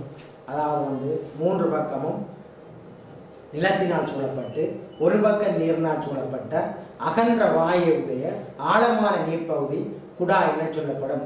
அதாவது 3 பக்கம் நிலத்தினால் சூழப்பட்டு ஒரு பக்கம் நீரினால் சூழப்பட்ட அகன்ற வாயுடைய ஆழமான நீர்ப்பகுதி குடா என சொல்லப்படும். உதாரணம் திருகோணமலை உள்ள கொட்டியார குடாவை குறிப்பிட முடியும். இது ஒரு கரையோர அம்சமாக கொள்ளப்படுகின்றது. ஆகவே இதில் குடா மட்டுமே கரையோர அம்சமாக இருப்பதனால் மற்ற 2 அதுக்கு பொருத்தம் இல்லாமல் இருப்பதனால் 3வது தவறான விடையாக கொள்ளப்படுகின்றது. அடுத்ததாக 4வது விடை அவதானியங்கள். முதலாவது குடா சொல்லப்பட்டிருக்கிறது. குடா கரையோர அம்சம் என்பது உங்களுக்கு தெரிந்த விடயம். 2வது கணவாய் சொல்லப்பட்டிருக்கிறது. கணவாய் மலைநாட்டில் அவதானிக்கக்கூடிய அம்சம். 3வது முனை என்பது கரையோரத்தில் அவதானிக்கக்கூடிய அம்சம். ஆகவே இங்கு மலைநாட்டு பகுதி அம்சம் ஒன்று காணப்படுவதனால் இதுவும் தவறான விடையாக கொள்ளப்படுகின்றது. அடுத்ததாக 5வது விடையை பாருங்கள் பிள்ளைகளே. 5வது விடையில தொம்போல சொல்லப்பட்டிருக்குது. இது ஒரு கரையோரத்தில் காணப்படுகின்ற ஒரு அம்சம். அடுத்த குடா சொல்லப்பட்டிருக்கிறது. குடாவும் கரையோரத்தில் காணப்படுற அம்சம். அடுத்தது முனை சொல்லப்பட்டிருக்கிறது. முனையும் கரையோரத்தில் காணப்படுற அம்சம். ஆகவே இந்த வினாவுக்கான சரியான விடை இலக்கம் 5. அதாவது இடவிலக்கப்படம் ஒன்றில் காட்டப்படும் அம்சங்களுள் 3 கரையோர அம்சத்தை மட்டும் உள்ளடக்கி இருப்பது. இந்த மட்டும் என்பதையும் கவனிக்க வேண்டும். அதாவது இங்கு மட்டும் என்ற சொற்பதம் மனதில் உங்களுக்கு இருக்க வேண்டும். இல்லையான்னு சொன்னால் அங்கே கரையோர அம்சம் மட்டும்தான் அங்கே இருக்க வேண்டும். வேறு எதுவும் அந்த இடத்தில் இருந்தால் அது பொருத்தமற்றபடியாக கொள்ளப்படும். ஆகவே கரையோர அம்சம் மட்டும் என்பது இங்கு சொல்லப்பட்டபடியால் இந்த 3 கரையோர அம்சம் 5வது விடையில் இருப்பதனால் இந்த மூன்றாவது வினாவுக்கான சரியான விடைக்குரிய இலக்கம் 5. அந்த இலக்கத்தினை இந்த புள்ளிக்கோட்டில் நீங்கள் 5 என போட்டு எழுதிக் கொள்வதனூடாக சரியான புள்ளியை பெற்றுக்கொள்வீர்கள். அந்த வகையில் நீங்கள் ஆன்லைனில் இந்த வினாபத்திரத்தை செய்து இதுக்கான சரியான விடையை பெற்றிருப்பீர்கள் பிள்ளைகளை. இதற்குரிய மேலதிக விளக்கத்தை நாங்கள் பார்த்தால் இங்கு அந்த விடையில் தரப்பட்ட அம்சங்கள் படங்களாக காட்சிப்படுத்தி இருக்கின்றேன். அதில் பாருங்கள், தீவு ஏற்கனவே விளங்கப்படுத்தின தீவு இதில் காட்டப்பட்டிருக்கின்றது. திருகோணமலையில் கொட்டியாரங்குடா பவுல்முனை காட்டப்பட்டிருக்கின்றது. இது கூம்பு குன்று எவ்வாறு சமையற்கோட்டில் அமைந்திருக்கும் என்பது காட்டப்பட்டிருக்கின்றது. இந்த தொம்பொலோ, அதாவது புத்தளத்தில் இந்த தொம்பொலோ எவ்வாறு ஒரு சிறிய தீவாக காட்சி அளிக்கும் என்று காட்டப்பட்டிருக்கின்றது. அடுத்தது கணவாய் பாருங்கள், சமையற்கோட்டினால் வரைந்து காட்டப்பட்டிருக்கின்றது. இது 220 மீட்டர் 240 மீட்டர், அதாவது இங்கே இருந்து இங்கே நோக்கி சமையற்கோடு உயர்ந்து செல்கின்றது. அப்போ அந்த வகையில் இது தாழ்ந்த பகுதி, இது உயர்ந்த பகுதி. இது உயர்ந்த மலை தொடரில் இருக்கின்ற இது ஒரு மலையின் உச்சி, இதுவும் ஒரு மலையின் உச்சி. அப்போ இந்த 2 உச்சிக்கும் இடையில இருக்கின்ற இந்த தாழ்ந்த நிலப்பகுதி உயர் கணவாயாக கொள்ளப்படுகின்றது. அதே மாதிரி இது ஒரு மலைத்தொடர், இது ஒரு மலைத்தொடர், இரண்டுக்கும் இடையே இருக்கிற தாழ்ந்த நிலப்பகுதி தாழ் கணவாயாக கொள்ளப்படுகின்றது. இது மலைநாட்டில் அவதானிக்கக்கூடிய ஒரு தரை தோற்ற அம்சமாக கொள்ளப்படுகின்றது. அடுத்த ஒரு குன்று காட்டப்பட்டிருக்கின்றது. அதாவது சிறிய குன்று சமையற்கோட்டினால் இவ்வாறு தான் காட்டப்படும். வெச்சக்குன்று, சீரியாவாக இருந்தாங்க, மிகுந்தரையாக இருந்தாங்க, இவ்வாறான குன்றுகள் இந்த சமையற்கோட்டினூடாக காட்டப்படும்.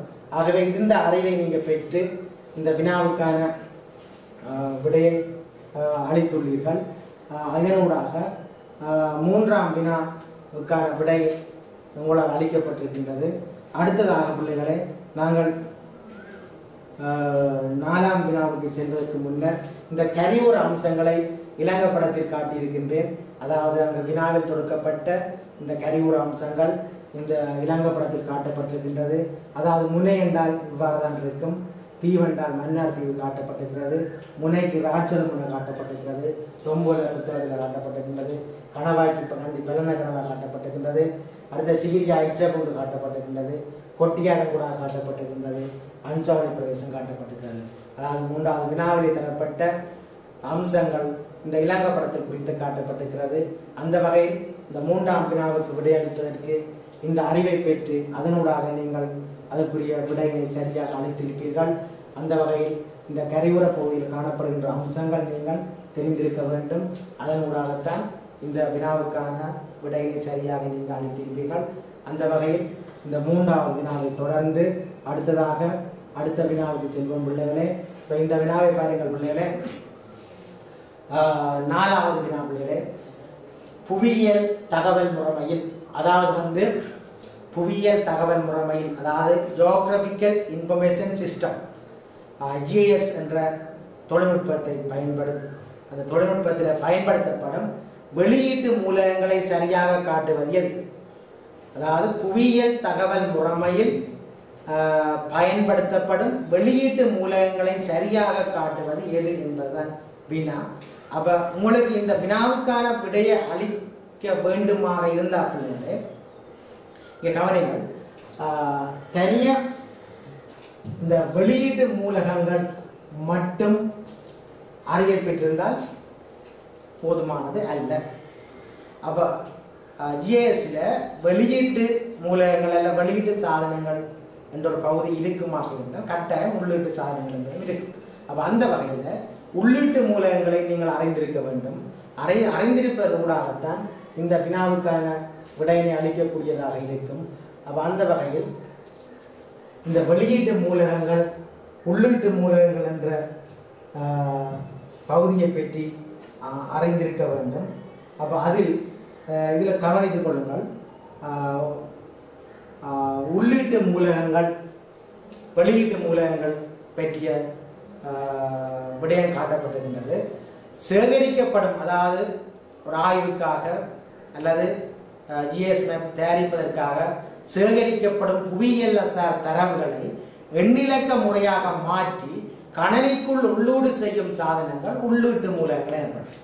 அப்போ கணனிக்குள்ள கொண்டு எண்ணிலக்க முறையாக தரவுகளை புவியியல் சார் தரவுகளை உள் செலுத்தும் சாதனங்கள் உள்ளீட்டு மூலகங்கள் என சொல்லப்படும். அந்த வகையில் உள்ளீட்டு மூலகங்களாக இங்கே சொல்லப்பட்டிருப்பது விசைப்பலகை, காந்த இருவட்டு, வரிடி, எண்ணிலக்கமாக்கும் கருவி, சுட்டி என்பன உள்ளீட்டு மூலகமாக சொல்லப்படும். அதாவது நாங்கள் கணனிக்குள்ள கம்ப்யூட்டருக்குள்ள இந்த புவியியல் சார் தரவை உள்ள கொண்டு போகிறதுக்கு பயன்படுற மூலகங்கள் அல்ல சாதனங்களாக சொல்லப்படுகின்றது. இது உள்ளீட்டு மூலகங்கள். அதே மாதிரி பார்த்தீங்க அப்படின்னா புவியியல் தகவல் முறைமை ஜிஎஸ் மூலம் வரையப்பட்ட படங்கள் தகவல்களை வெளியீடு செய்தல் அல்லது காட்சிப்படுத்த பயன்படும் சாதனங்கள் வெளியீட்டு மூலகங்கள் ஆகும். அதாவது ஜிஎஸ் மூலம் வரையப்பட்ட படங்கள் கணனியில் நாங்கள் படங்களை வரைஞ்சிட்டோம். ஜிஎஸ் சாஃப்ட்வேரை பயன்படுத்தி நாங்கள் கணனியில் படங்களை தயாரிச்சிட்டோம். அந்த படத்தை நாங்கள் எவ்வாறு பார்ப்பது, அப்போ அந்த படத்தை எவ்வாறு பார்ப்பது என்று பார்த்தால் அதை நாங்கள் காட்சிப்படுத்துவோம். அப்போ காட்சிப்படுத்த பயன்படுத்தப்படுற சாதனங்கள் வந்து வெளியீட்டு மூலகங்களாக சொல்லப்படுகிறது. அப்போ காட்சிப்படுத்த பயன்படுத்தப்படுற சாதனங்களில் வந்து இங்கு அச்சுப்பொறி, அதாவது பிரிண்டர், நீங்கள் ஏற்கனவே இந்த அச்சு கூடங்களில் பார்க்குற இல்லை பாடசாலையில் பார்த்த பிரிண்டர், எங்களுக்கு தேவையான எக்ஸாம் பேப்பர் எல்லாம் பிரிண்ட் எடுத்து தர அந்த பிரிண்டரில் நாங்கள் ஜிஎஸ் லைஃப் பிரிண்ட் பண்ணலாம். அப்போ அது வந்து ஒரு வெளியீட்டு மூலகமாக இருக்குது, எங்களுக்கு இந்த வெளியீடாக தருகிறது. ஆகவே அச்சுப்பொறி உபகரணம் என்பது ஒரு வெளியீட்டு மூலகமாக இருக்கிறது. அதை விட திரை என்று சொன்னால் இப்பொழுது நீங்கள் பார்த்து கொண்டிருக்கின்ற இந்த பகுதி வந்து ஒரு திரை. அப்போ இதில் வந்து நாங்கள் கம்ப்யூட்டரோடாக விழுத்தேக்கில் எங்களுக்கு தெரியுது. அப்போ புவியியல் சார் தரவை கணனிக்குள்ள உள்ள செலுத்திட்டு பிறகு அவுட்புட்டாக நாங்கள் வெளியீடாக நாங்கள் திரையில் பார்க்குறோம். அதான் வெளியீட்டு சாதனம். அல்லது மானிட்டர், நீங்கள் கம்ப்யூட்டர் முன்னால் பார்க்க முன்னுக்கு இருக்கிற மானிட்டர் ஒரு வெளியீட்டு சாதனம். ஆகவே திரை என்பது வெளியீட்டு மூலமாக சொல்லப்படுகிறது. அடுத்தது பலட்டர் சொல்லப்படுகிறது. அடுத்த எண்ணிலக்கத்தரை வந்து சொல்லப்படுகிறது. இவையெல்லாம் வந்து வெளியீட்டு மூலகங்களாக இருக்கின்றது. இந்த உள்ளீட்டு மூலகங்கள் வெளியீட்டு மூலகங்கள் பற்றிய அறிவு இருந்தால் மட்டும்தான் இந்த வினாவுக்கான விடையை நீங்கள் அளிக்க முடியும். இந்த வினாவுக்கான இந்த விடையை அறிந்து கொள்வதற்காக உள்ளீட்டு சாதனங்கள் வெளியீட்டு சாதனங்கள் என்ற விடயங்களை இங்கே படமாக நான் காட்சிப்படுத்தியிருக்கின்றேன். அதை நீங்கள் பார்ப்பதன் மூலமாக அவற்றை அறிந்து விடலாம். வேண்டாம், இது உங்களுக்கு பரிச்சயமானது.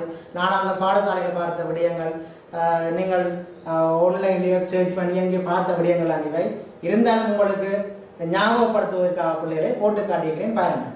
அப்போ அந்த வகையிலே பிள்ளைகள் இதில் பார்த்தீங்கன்னு சொன்னால் வெரடி என்று சொல்லப்படுது. வெரடி என்ற ஸ்கேனர் நாங்கள் இப்போ கம்ப்யூட்டருக்குள்ள ஒரு ஜிஎஸ் மேப்பை தயாரிக்கப்படுறோம், 1 கம்மி நேரம் மேப்பை தயாரிக்கப்படுறோம்னு சொன்னால் எங்களுக்கு தேவையான தரவு படங்களாக இருக்கலாம், அதை கொண்டு போகிறதுக்கு ஸ்கேன் பண்ணிவிட்டு கம்ப்யூட்டரில் கொண்டு போகலாம். அதுக்கு பயன்படுற ஒரு சாதனம் இந்த வெரடியாக சொல்லப்படுது. சமதள கரடின்னா இந்த பிளட்டில் நிலத்தில் வச்சு சமதள கரடியாக சொல்லப்படுகிறது. அடுத்தது வந்து இங்கே சொல்லப்படுது வெண்தட்டு. வெண்தட்டு இது எக்ஸ்டர்னல் கார்டிஸ் இன்டர்னல் கார்டிஸ்ன்னு சொல்கிறது. அதாவது வந்து இதுக்குள்ள தரவுகளை செலுத்தக்கூடியதாக இருக்கும். அடுத்ததாக சுட்டி மவுஸ், அடுத்ததாக எண்ணிலக்கமாகும் கருவி டிஜிட்டல், அடுத்தது வந்து கீபோர்ட் விசைப்பலகை, ஃப்ளாப்பி போன்ற இன்னும் பல சாதனங்கள் உள்ளீட்டு சாதனங்களாக சொல்லப்படுகின்றது. இது போன்ற இன்னும் பல சாதனங்கள் இருக்கின்றது. இவை நீங்கள் அறிந்திருப்பீர்கள். இது உள்ளீட்டு சாதனங்கள் என்று சொல்லப்படுகிறது. அதே போல உள்ளீட்டு சாதனங்கள் மாதிரி வெளியீட்டு சாதனங்கள் இருக்கின்றது. இதுதான் அந்த பிரிண்டர். இது வெப்ப அச்சுப்பொறி என்று சொல்கிறோம். பிரிண்டரில் பல வகை இருக்குது, அதில் ஒரு வகை இது. அடுத்ததாக திரையில் இது திரவ பணங்கி காட்சி எல்சிடி மானிட்டர்னு சொல்கிறது. அடுத்ததாக பல்லுடைய கரியும் ஒரு திரை, அதாவது வந்து திரையில் விழுத்தி பெருசாக காட்டுறதுக்கு பயன்படுறது. இது ஒரு வெளியீட்டு சாதனமாக சொல்லப்படுகின்றது. அடுத்தது சவுண்ட் வந்து வெளியீடாக கொண்டு வரது ஸ்பீக்கர். அடுத்தது வந்து விரைவு. அப்போ இது போன்றவை வந்து வெளியீட்டு சாதனங்களாக இருக்கின்றது. ஆகவே இந்த உள்ளீட்டு சாதனங்கள் வெளியீட்டு சாதனங்கள் என்ற 2 விடயங்களை நீங்கள் அறிந்து கொள்வதன் ஊடாக புவியியல் தகவல் முறைமையிலே பயன்படுத்தப்படும் வெளியீட்டு மூலகங்களை சரியாக காட்டுவது எது என்ற வினாவிற்கு நீங்கள் விடையளிக்கக்கூடியதாக இருக்கும். இப்பொழுது நான் கூறிய விடயங்களை பார்த்ததனூடாக நீங்கள் அறிந்திருக்கிற பிள்ளைகளே, அந்த அறிவை பயன்படுத்தி இந்த வினாவுக்கான விடைகளை நாங்கள் இப்பொழுது பார்ப்போம். அந்த வகையில் முதலாவது விடையை பாருங்கள். அதாவது புவியியல் தகவல் முறைமையில் ஜிஎஸ் பயன்படுத்தப்படும் வெளியீட்டு மூலங்களை சரியாக காட்டுவது எது என்று சொன்னால் காந்த இருவட்டு வருடி என்று முதலாவது விடை சொல்லப்பட்டிருக்கிறது. ஏற்கனவே நாங்கள் முதல் பார்த்த மாதிரி ஹார்ட் டிஸ்க் ஸ்கேனர் ரெண்டும் உள்ளூர் அணைக்குள்ள தகவலை கொண்டு போகிற சாதனங்கள் ஆகவே அவை உள்ளீட்டு சாதனங்கள் ஆகிய வெளியீட்டு சாதனங்களாக அமையாது. எனவே இங்கு வெளியீட்டு சாதனங்களாக முதலாவது விடை அமையாததால் இது தவறான விடையாக கொள்ளப்படுகின்றது. இந்த இரண்டாவது விடையை பாருங்கள் பிள்ளைகளே. திரைன்னு சொன்னால் மோனிட்டராக இருக்கலாம், இல்லை இப்போ நீங்கள் பார்த்து கொண்டிருக்கின்ற இந்த திரையாக இருக்கலாம், அச்சுபரணம் என்ற பிரிண்டர். அப்போ இவையெல்லாம் எங்களுக்கு அவுட்புட் வெளியீடாக தருகிறது மேப்களை. ஆகவே வெளியீடாக காட்சிப்படுத்துறதால இது வெளியீட்டு மூலங்களாக கருதப்படுகிறது. திரையும் அச்சுபரணம் வெளியீட்டு மூலங்களாக கருதப்படுகிறது. ஆகவே விடை இலக்கம் 2 இங்கு சரியானதாக அமையப்பெற்றிருக்கின்றது.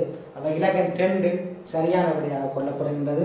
மூன்றாவது விடையை பாருங்கள் பிள்ளைகளே. வருடி என்ற ஸ்கேனர் அது உள்ள கணனிக்குள்ள தரவுகளை கொண்டு சேர்க்கிறது. ஆகவே அது உள்ளீட்டு சாதனம், திரை என்பது வெளியீட்டு சாதனம்.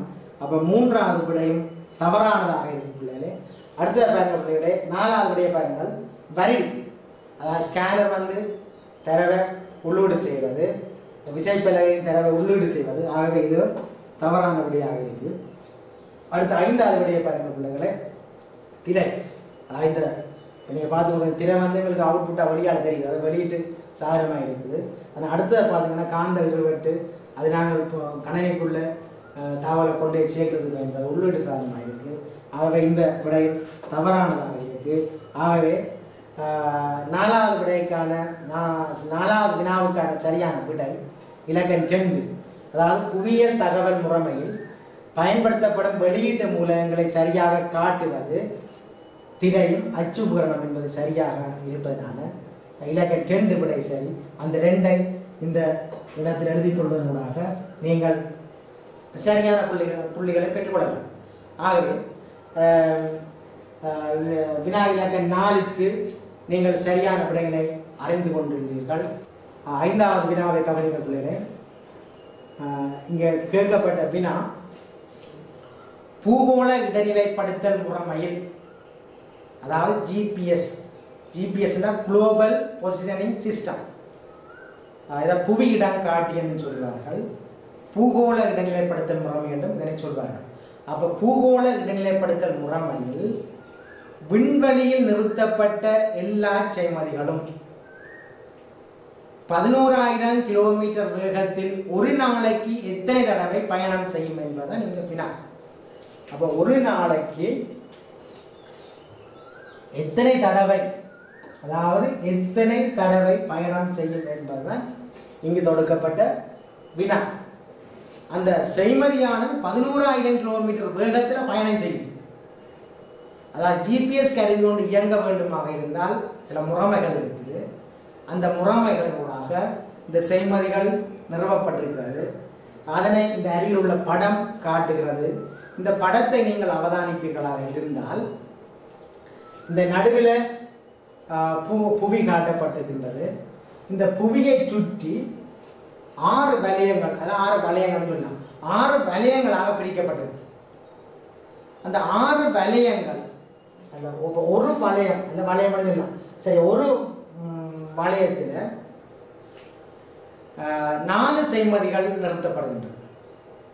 ஏன்னு சொன்னால் ஜிபிஎஸ் கருவி துல்லியமாக இயங்க வேண்டுமாக இருந்தால் குறைந்தது எங்களுக்கு மேல் 4 செய்மதி இருக்க வேண்டும்.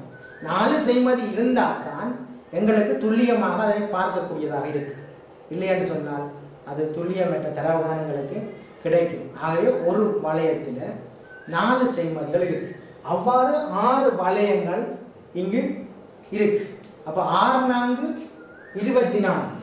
அப்போ 24 செய்மதிகள் சரி, 6 வலயங்கள் இருக்குது, ஒரு ஒன்றில் 4 செய்மதி இருக்குது. அப்போ 6 வளையத்திலையும் 4 செய்மதி 6 4 24 செய்மதிகள் புவியை சுற்றி கொண்டே இருக்கு. அதாவது புவியை சுற்றி கொண்டே இருக்கு. அப்போ சுற்றி கொண்டே இருக்குன்னு சொன்னால் எந்த வேகத்தில் சுற்றுது? 11,000 கிலோமீட்டர் வேகத்தில் சுற்றி கொண்டிருக்கு. அப்போ இந்த ஸ்பீடில் இந்த புவியை இந்த செய்மதிகள் சுற்றி கொண்டிருக்குது. சுற்றி கொண்டிருக்கும் பொழுது 1-2 செய்மதி பழுதாகிட்டால் உடனடியாக மாற்றுவதற்கான ஒழுங்குகள் செய்யப்பட்டிருக்கு. அதுக்காகத்தான் இந்த விண்ணிலே 31 செய்மதிகள் நிறுத்தப்பட்டிருக்குது. ஆனால் அவற்றுள் 24 செய்மதி ஜிபிஎஸ் கருவி இயங்குவதற்கு செயற்பட்டு கொண்டிருக்கின்றது. அதில் ஒன்று பழுதாகினால் அடுத்தது உடனடியாக ஒழுங்குபடுத்தப்படும், அந்த இடத்துக்கு மாற்றி அமைக்கப்படும். அப்போ அந்த வகையில் இந்த ஒரு வளையத்தில் 4 செய்மதி இருக்குது. ஒரு செய்மதியானது ஒருக்கா இப்படி இந்த புவியை சுற்றி வாரத்திற்கு, அதாவது ஒரு தடவை புவியை சுற்றி வாரத்திற்கு 12 மணித்தியாலம் எடுக்கும். சரியா? புவியை சுற்றி வாரத்துக்கு 12 மணித்தியாலங்கள் எடுக்கும். அப்போ ஒரு தடவை புவியை சுற்றி வர 12 மணித்தியாலங்கள் எடுக்கும் என்று சொன்னால் ஒரு நாள் 24 மணித்தியாலம். ஒரு நாள் 24 மணித்தியாலம். அப்போ ஒரு நாளைக்கு 2 தடவைகள் இது பயணம் செய்யக்கூடியதாக இருக்கும். ஒரு செய்மதியானது ஒரு நாளைக்கு 2 தடவை பயணம் செய்யக்கூடியதாக இருக்கும். அப்போ அந்த வகையில் இங்கு தொடுக்கப்பட்ட வினா பூகோள இடைநிலைப்படுத்தல் முறைமையில் விண்வெளியில் நிறுத்தப்பட்ட எல்லா செய்மதிகளும் 11,000 கிலோமீட்டர் வேகத்தில் ஒரு நாளைக்கு எத்தனை தடவை பயணம் செய்வது என்பதுதான் இங்கே வினா. எத்தனை தடவை என்று கேட்டால் முதலாவது பாருங்கள் 4 தடவை என்று இருக்கு. ஆனால் செய்மதியும் புவியை சுற்றி வர 12 மணித்தியாலம் போதும். அப்போ 4 தடவை என்பது இங்கு பிழையான விடையாக கருதப்படுகின்றது. 4 தடவை என்றால் 48 மணித்தியாலம், அதாவது ஒரு நாளை விட அதிகமானதாக இருக்கு. ஆகவே முதலாவது விட தவறானது. இரண்டாவது விட 3 தடவையும் தவறானதாக இருக்கிறது. அடுத்தது 5 தடவையும் இங்கு தவறானதாக இருக்கிறது. ஏன்னு சொன்னால் ஒரு காற்றுக்கு 12 மணித்தியாலம் தான். அப்போ அந்த வகையில் 12 60 மணித்தியாலம் போயிடும். ஆகவே அது ஒரு நாள் இல்லை, அதை விட அதிகம். அதே மாதிரி 4வது விடை அவதானிகள் இங்கே 2 விடை என்பது தரப்பட்டிருக்கிறது. அப்போ ஒரு சுற்றுவதற்கு 12 மணித்தியாலம், 2 தடவை 12 24 மணித்தியாலம். 24 மணித்தியாலம் ஒரு நாள். ஆக ஒரு நாளைக்கு 2 தடவை என்பது இங்கே சரியான விடையாக கொள்ளப்படுகின்றது. ஆகவே 5வது வினாவுக்கான விடைக்குரிய இலக்கம் 4 இங்கு சரியானதாக கொள்ளப்படுகின்றது. 5வது விடையை பாருங்கள், 6 தடவை என சொல்லப்படுகிறது. அது ஒரு நாளை விட அதிகமாக இருப்பதனாலே அதனை தவறான விடையாக கருதுகின்றோம். எனவே இங்கு கேட்கப்பட்ட வினாவுக்கான விடைக்குரிய இலக்கம் 4 என்பது சரியானது.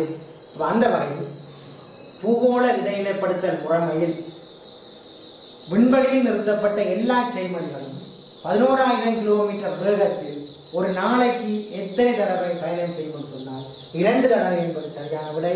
ஆகவே இலக்கம் 4 சரி. அந்த 4 என்பது இதனை எழுதி கொள்வதற்காக நீங்கள் சரியான புள்ளிகளை பெற்றிருக்கிறீர்கள். ஆகவே சரியான விளக்கத்தை பெற்று சரியான கேள்விக்கு சரியான விடையை நீங்கள் அளித்து இந்த புள்ளியை பெற்றிருக்கிறீர்கள். அடுத்ததாக பிள்ளைகளே 5வது கேள்வியை நாங்கள் இப்பொழுது நிறைவு செய்திருக்கின்றோம். அடுத்து நாங்கள் 5வது கேள்விக்குரிய விளக்கம் ஏற்கனவே குறிப்பிட்ட விடயங்கள் இதில் காட்டப்பட்டிருக்கின்றது. இதனை நீங்கள் அவதானித்துக் கொண்டு அடுத்ததாக 6வது விடைக்கு நாங்கள் செல்வோம். 6வது வினாவுக்கு செல்வோம். 6வது வினாவை அவதானிங்கள் பிள்ளைகளே. இந்த 6வது வினாவானது முதலாம் நிலை தரவின் அனுகூலமான விளைவாக அமைவது பின்வருவனவற்றுள்ளது. முதலாம் நிலை தரவின் அனுகூலமான விளைவாக அமைவது பின்வருவனவற்றுள் எது என்பதுதான் கேள்வி. அப்ப இங்கு கவனிக்க பிள்ளைகளே, முதலாம் நிலை தரவு என்பது சொல்லப்பட்டிருக்கிறது. இந்த முதலாம் நிலை தரவின்ற அனுகூலமான விஷயம் பற்றி சொல்லப்பட்டிருக்கிறது. முதலாம் நிலை தரவின்ற அனுகூலமான விஷயம் விடயத்தை நான் கண்டுபிடிக்க வேண்டுமாக இருந்தால், முதலாம் நிலை தரவுகளின் வகை 2 வகை இருக்கு. ஒன்று முதலாம் நிலை தரவு, இரண்டாம் நிலை தரவு என்று சொல்கிறார்கள். அப்போ முதலாம் நிலை தரவு, இரண்டாம் நிலை தரவு பற்றிய அறிவை பெற்றிருக்க வேண்டும். அந்த வகையில் முதலாம் நிலை தரவு என்பது ஆய்வாளன் தனது ஆய்வின் நோக்கத்தின் அடிப்படையில் ஆய்வு முறையொன்றை பயன்படுத்தி முதன்முறையாக சேகரிக்கப்படும் தரவுகள் முதல்நிலை தரவு என்று சொல்லப்படும். அப்போ ஆய்வாளன் தன்னுடைய ஆய்வின் நோக்கத்தை கருத்தில் கொண்டு களத்துக்கு சென்று ஒரு ஆய்வு முறையை பயன்படுத்தி முதன்முறையாக சேகரிக்கின்ற தரவு முதல்நிலை தரவு எனப்படும். இந்த தரவு சேகரிப்பதற்கு வினாக்கொத்து போன்ற கருவிகளை பயன்படுத்தி தயாரிக்க முடியும். நேரடியாக ஆய்வாளர் பெற்றுக்கொள்கின்ற தரவாக இது அமைகின்றது. அடுத்த பாருங்க, இரண்டாம் நிலை தரவு என்பது ஆய்வாளன் ஆய்வின் நோக்கத்தை கருத்தில் கொண்டு ஏற்கனவே செய்யப்பட்ட ஆய்வின் மூலாதாரங்களிலிருந்து அல்ல ஏனைய மூலாதாரங்களிலிருந்து சேகரிக்கப்படும் தரவுகள் இரண்டாம் நிலை தரவுகள் என்று சொல்லப்படும். இந்த இரண்டாம் நிலை தரவுகளை நாங்கள் எங்கே பார்க்கலாம் என்று சொன்னால், லைப்ரரி அதாவது நூலகங்களில் பார்க்கலாம், அடுத்த இணையதளங்களில் பார்க்கலாம். இவ்வாறு பெறப்படுற தரவுகள் இரண்டாம் நிலை தரவுகளாக இருக்கும். அப்போ இந்த 2 தரவுகள் பற்றிய அறிவு நீங்கள் பெற்றிருக்க வேண்டும். அந்த வகையில் முதலாம் நிலை தரவு என்றால் என்ன, அதுக்கு பயன்படுற கருவி, இரண்டாம் நிலை தரவு என்றால் என்ன, அது எவ்வாறு பெறப்படுறது என்பது பற்றி இப்போ உங்களுக்கு தெரிஞ்சிருக்கும். அப்போ அந்த வகையில் இதனை கருத்தில் கொண்டு இந்த முதலாம் நிலை தரவு அனுகூலமான விளைவாக அமைவது பின்வருவனவற்றுள் எது என்ற பகுதிக்கு நாங்கள் போனால், முதலாவது விட சொல்லப்பட்டிருக்கு அதிகளவான பணம் செலவாகும். அதாவது முதல்நிலை தரவின் அனுகூலமான விளைவாக அமைவது பின்வருவது என்பது அதிகளவு பணம் செலவாகும். உண்மையில முதல்நிலை தரவு களத்துக்கு சென்று போய் ஆய்வு செய்வோம். அதாவது மாணவர்கள் இந்த முறை நடந்த ஓய்வு பரீட்சையில் விஞ்ஞான பாடத்தில் வீழ்ச்சி ஏற்பட்டதற்கான காரணங்களை நாங்கள் போய் ஆய்வு செய்ய போகிறோம். இந்த ஏற்கனவே இருக்கிற புள்ளிவிவர தரவோட களத்தில் போய் மாணவரோட கலந்துரையாடி ஆய்வு செய்வதற்கு சில வினாக்கொத்துகளை தயாரிக்கலாம். தயாரிச்சுட்டு மாணவர்களிடம் கொடுத்து அது பற்றிய தரவை சேகரிக்கணும். அப்போ அதுக்கு முதல்ல ஆய்வாளன் பயிற்சி பெற்றுக்கணும், ஆய்வாளனுக்கு உதவியானால் பயிற்சி பெற்றுக்கணும், அடுத்த வினாக்கொத்து தயாரிக்கணும், அடுத்த வினாக்கொத்து கொண்டு வழங்கணும், திருப்பி எடுக்கணும். இவற்றுக்கு நிறைய பணம் செலவாகும். அப்போ அதிகளவு பணம் செலவாகும் என்பது உண்மையான விடயம். அதாவது முதலாம் நிலை தரவை பெற வேண்டுமாக இருந்தால் அதிகளவு பணம் செலவாகும், ஆய்வுக்கு அதிகளவு பணம் செலவாகும். அப்போ இங்கே கேட்கப்பட்ட வினா என்ன, முதலாம் நிலை தரவின் அனுகூலமான விளைவா? அப்போ அதிகளவு பணம் செலவழிப்பது அனுகூலமானதா என்றால் அது அனுகூலமானதாக இல்லை. ஆகவே அது தவறானபடியாக கொள்ளப்படுகின்றது. அடுத்த பாருங்கள், குறைந்தளவு பணம் செலவாகும். அப்போ குறைந்தளவு பணம் செலவாகும் என்பது தவறான விட. ஏற்கனவே இப்பவே சொல்கிறான் அதிகளவு பணம் செலவாகும். அதாவது வினாக்கொத்து தயாரித்தல், கொடுத்தல், வாங்குதல் போன்ற பல விடயங்களுக்கு பணம் செலவு, அதிகளவு பணம் செலவாகும். ஆகவே இது ஒரு தவறான விடையாக இருப்பதனால் இதுவும் விடை தவறானதாக அமைகின்றது. விட 3 பாருங்கள், உண்மை தரவுகளை பெற முடியும். அப்போ முதல்நிலை தரவு என்பது நேரடியாக நாங்கள் களத்துக்கு சென்று ஆய்வு செய்யணும். ஆய்வு செய்ய நேரடியாக எங்கள் கண் முன்னாலே நாங்கள் தரவுகளை சேகரிக்கவில்லை. எங்களுக்கு கிடைக்கிற தரவு பெரும்பாலும் உண்மையான தரவுகள்லாம் கிடைக்கும். என்ன முறையால் செய்த ஆய்வில் இருந்து பெறப்பட்ட தரவிலிருந்து உண்மைத்தன்மையை நாங்கள் எதிர்பார்க்கலாம். ஆனால் நாங்கள் நேரடியாக தரவை பெறவழியால் இது உண்மை தரவுகளாக இருப்பதனால உண்மை தரவுகளை பெற முடியும் என்பது சரியான விடையாக கொள்ளப்படுகின்றது. அடுத்த வருடத்தில் குறைந்த நேரம் செலவாகும் என்று உண்மையில் இதுக்கு அதிக நேரம் செலவாகும். அதாவது வினாக்கொத்து தயாரித்தல், கொடுத்தல், வாங்குதல் போன்ற செயற்பாடுகள் நடைபெறுவதனால அதிகளவு நேரம் இங்கு செலவாகும். ஆகிய குறைந்த நேரம் செலவாகும் என்பது தவறான விடை. இப்போ இணையதளங்கள் நூலகங்களில் போய் இரண்டாம் நிலை தரவை பெறுவதாக இருந்தால் இதை விட குறைந்தளவு நேரம் போதுமானது. ஆனால் நேரடியாக சென்று தரவுகளை பெறும் பொழுது குறைந்தளவு நேரம் போதுமானதாக அமையாததால் குறைந்த நேரம் செலவாகும் என்பது தவறானபடியாக கொள்ளப்படுகின்றது. அடுத்த 5வது விடைய பாருங்கள், குறைந்த பயிற்சி போதுமானது. குறைந்த பயிற்சி ஏற்கனவே நான் சொல்லப்போனால் அதிக அளவு பயிற்சி வேணும்.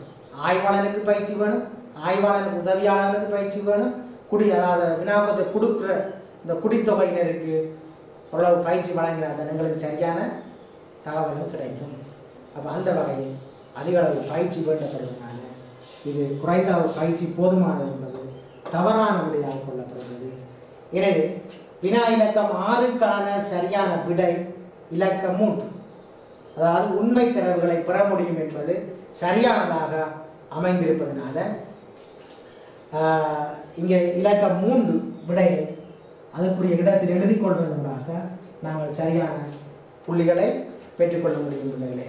அப்போ நீங்கள் அறிவுறுத்தலை பின்பற்றி அந்த புள்ளிக்கோட்டிலே விடைக்குரிய இலக்கம் 3 எழுதி கொண்டால் உங்களுக்கு சரியான புள்ளி கிடைக்கிறது. அந்த வகையில் வினா இலக்கம் 6 உங்களுக்கு எதுவும் சந்தேகம் இருந்தால் கேட்டுக்கொள்ளலாம். வினா இலக்கம் 7 பார்ப்போம். வினா இலக்கம் 7 அவதானிகள் பிள்ளைகளே, இங்கே சொல்லப்பட்ட வினா தரவு பெரம்பல் ஒன்றில் மொத்த பெருமானங்களின் தொடக்கத்தில் இருந்து 50% இடையே அமைந்திருப்பது, அதாவது தரவு பெரம்பல்ல 0க்கும் 50க்கும் இடையே அமைந்திருப்பது என்பதுதான் இங்கே கேட்கப்பட்ட வினா. இந்த புள்ளிவிவரவியலில் மைய நாட்ட அளவைகள் ஆகாரம் விடை இடையம் போன்ற மைய நாட்ட அளவைகளும் பிரிக்கி அளவைகள் காலணைகள் போன்ற சராசரி போன்ற பகுதிகளை நீங்கள் படிச்சிருப்பீர்கள். இதில் இந்த காணை பெற்றிய அறிவை நீங்கள் பெற்றிருப்பீர்கள். அந்த வகையில் அந்த காணை பெற்றிய அறிவை பயன்படுத்தி இந்த வினாவுக்கான விடையினை உங்களால் அளிக்க முடியும். இந்த அருகிலே இதற்கான விளக்கம் உங்களுக்கு தரப்பட்டிருக்கின்றது. அதாவது 0லிருந்து 100 வீதம் வரை இங்கே காட்டப்பட்டிருக்கின்றது. இதை அவதானிப்பீர்களாக இருந்தார்களே, 0 அடுத்த 25 அடுத்த 50 அடுத்த 75 அடுத்தது 100 என்று 100 வீதம் வரையும் காட்டப்பட்டிருக்கு. இதில் 25 வீதம் என்பது Q1 ஆக சொல்லப்படுகிறது. இது 50 வீதம் என்பது Q2 ஆக சொல்லப்படுகிறது. 75 வீதம் என்பது 3 ஆக சொல்லப்படுகிறது. முதலாம் காரணை, 2ஆம் காரணை, 3ஆம் காரணை என்ற விடயங்கள் இங்கு காட்டப்படுகின்றது. அப்போ அந்த வகையில் இதை பாருங்கள், 0க்கும் 50க்கும் இடையே அமைந்திருப்பது கீழ்காரணை, 25க்கும் 75க்கும் இடையே அமைந்திருப்பது இடையம், 50க்கும் 100க்கும் இடையே அமைந்திருப்பது மேல்காரணை. அப்போ இந்த தரவு பரம்பலில் உள்ள மொத்த பெருமானங்களில் இது மொத்த பெருமானங்களில் தரவு பரம்பல், இதில் 0க்கும் 50க்கும் இடையே அமைந்திருப்பது எது என்பதுதான் இங்கே கேட்கப்பட்ட கேள்வி. 0க்கும் 50க்கும் இடையே அமைந்திருப்பது எது என்பதுதான் இங்கு கேட்கப்பட்ட கேள்வி. அப்போ அந்த வகையில் முதலாவது இடையம். இந்த இடையத்தை பார்த்தீர்களாக இருந்தால், முதலாவது விட இடையம், இடையத்தை பார்த்தீர்களாக இருந்தால் இது 25க்கும் 75க்கும் இடையே அமைந்திருப்பது என்பதனால இது தவறான விடையாக கொள்ளப்படுகின்றது. அடுத்த 2வது விடையை பாருங்கள், மேல்காரணை. இந்த மேல்காண 50க்கும் 100க்கும் இடையே அமைந்திருப்பதனால இங்கே கேட்கப்பட்ட கேள்விக்கு பொருத்தமில்லாதிருப்பதனால இதுவும் தவறான விடையாக கொள்ளப்படுகின்றது. அடுத்ததாக கீழ்காரணை. கீழ்காரணை பாருங்கள், 0க்கும் 75க்கும் இடையில் இருப்பதனால இது சரியான விடையாக கொள்ளப்படுகின்றது. அதாவது இந்த 0க்கும் 75க்கும் இடையே கீழ்காரணை சொல்லப்படுற முதலாம் காரணை அமைந்திருப்பதனால் இது சரியான விடையாக கொள்ளப்படுகின்றது. அடுத்ததாக இடை என்பது அது சராசரி மைய நாட்டளவுக்கு வரும், இதோடு தொடர்பற்ற ஒரு விடயமாக இருப்பதனால் இது தவறானது. இது ஆகாரம் என்பது இது தொடர்பில் இருக்க, இது தவறான விடை. ஆகவே இங்கு கேட்கப்பட்ட 7வது வினா தரவு பெரம்பல் ஒன்றின் மொத்த பெருமானங்களின் 0 தொடக்கம் 50% இடையே அமைந்திருப்பது கீழ்காரணை என்பது சரியான விடை. விடைக்குரிய இலக்கம் 3. அந்த இலக்கத்தினை புள்ளிக்கோட்டில் எழுதி கொள்வதன் ஊடாக நீங்கள் சரியான விடையினை பெற்றுக்கொள்ளக்கூடியதாக இருக்கின்றது. ஆகவே 7ஆம் வினாவுக்கு சரியான விடை இலக்கம் 3ஆக கொள்ளப்படுகின்றது. 7ஆம் வினாவை தொடர்ந்து பிள்ளைகளே அடுத்ததாக வினா இலக்கம் 8ஐ பார்ப்போம். 8ஐ அவதானிகள் பிள்ளைகளே. இந்த 8ஆம் வினாவில் கூறப்பட்ட விடயம் கூட்டமாக்கப்பட்ட தரவுகளை பயன்படுத்தி சிக்மா எஃப்எக்ஸின் கீழே சிக்மா எஃப்எக்ஸ் முழுவதன் கீழ் என் என்ற சூத்திரத்தின் மூலம் கணிப்பிடக்கூடியது எது? அதாவது தரவுகள் தனித்தனி தரவுகளாக இருக்குது. தரவுகள் அதிகமாகும் போது அதனை கணிப்பதற்கு குழு கூட்டமாக்குறது, வகுப்பாடி ஆக்குறது. அவ்வாறு வகுப்பாடி ஆக்கப்பட்ட தரவு பரம்பல்ல இங்கு சொல்லப்பட்ட சிக்மா எஃப்எக்ஸின் கீழ் என்னென்ற சூத்திரம், இந்த சூத்திரத்தில் இதை பயன்படுத்தி இங்கு கொடுக்கப்பட்டதில் எதை காணக்கூடியதாக இருக்கும் என்று சொன்னால், இதற்கு உங்களுக்கு இந்த புள்ளிவியல் பதிவில் பயன்படுத்தப்பட்ட அத்தனை சூத்திரங்களும் உங்களுக்கு தெரிந்திருக்க வேண்டும். தெரிந்திருக்கும் பொழுதுதான் இவ்வாறு வரும் வினாக்களுக்கான விடைகளை அளிக்கக்கூடியதாக இருக்கும். முதலாவது விடயம் என்பது தவறான விடையாக கொள்ளப்படுகிறது. ஏன்னு சொன்னால் இங்கே எஃப் என்பது மீடுரன், எக்ஸ் என்பது மாறி, அதாவது பெருமானம். அது மீடுரனை பெருமானத்தால் பெருக்கி மாற மொத்தத்தை அந்த தரவுகளின் எண்ணிக்கையால் பிரிக்கும் பொழுது மாறது சராசரி, அதாவது இடையாக கொள்ளப்படுகின்றது. இடை என்பது இங்கு சரியானதாக கொள்ளப்படுகின்றது. ஆனால் இடையம் என்பது தரவு பரம்பல்ல நடுவில் அமைந்திருப்பதாக கொள்ளப்படுகிறது. ஆகவே இது தவறான விடையாக கொள்ளப்படுகிறது. நியம விலகல் சராசரி விலகலின் வர்க்கத்தை வர்க்க மூலமாக்கி கணிப்பதனூடாக அது பெறப்படுவதனால அது தவறான விடையாக கொள்ளப்படுகிறது. சராசரி விலகல் என்பது இந்த கணிக்கப்பட்ட சராசரியிலிருந்து ஒவ்வொரு பெருமானங்களும் எவ்வாறு விலகி உள்ளது என்பதை கணிப்பதனூடாக பெறப்படுவது. ஆகவே இதுவும் தவறான விடையாக கொள்ளப்படுகிறது. இடைக்கால வீச்சு, அதாவது 3ஆம் காரணியிலிருந்து 1ஆம் காரணியை கழிக்க வருவதாக இந்த விடை அமைந்திருக்கிறது. ஆகவே இந்த வாய்பாடு இதற்கும் பொருத்தமற்றதாக இருப்பதால் இது தவறானதாக அமைகின்றது.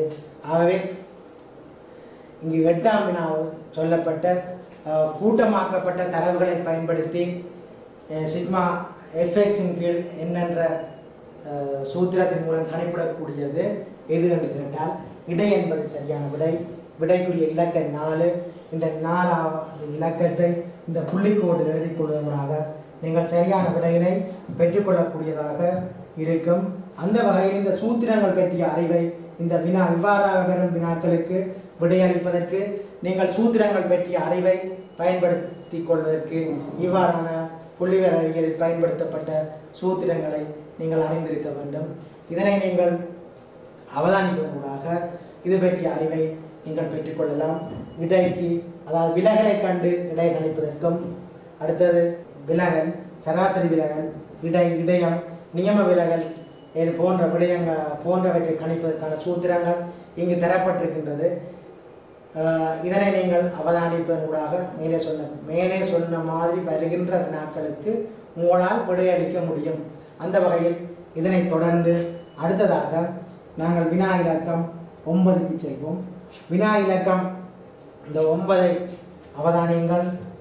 வினா இலக்கம் 9இல் பல்கோட்டு வரைவின், அதாவது பல்கோட்டு வரைவின் மூலம் காட்டுவதற்கு மிகவும் பொருத்தமான தரவாக காணப்படுவது பின்வருவனவற்றுள்ளது. அதாவது பல்கோட்டு வரைவின் மூலம் காட்டுவதற்கு மிகவும் பொருத்தமான தரவாக காணப்படுவது பின்வருவது. பல்கோட்டு வரைவுன்னு சொன்னால் ஒன்றுக்கு மேற்பட்ட பல மாறிகளை கோட்டு வரைவில் காட்டுவது பல்கோட்டு வரைவாகும். அப்போ ஒரு மாறியை காட்டுவதாக இருந்தால் அது எளிய கோட்டு வரைவு போதுமானது.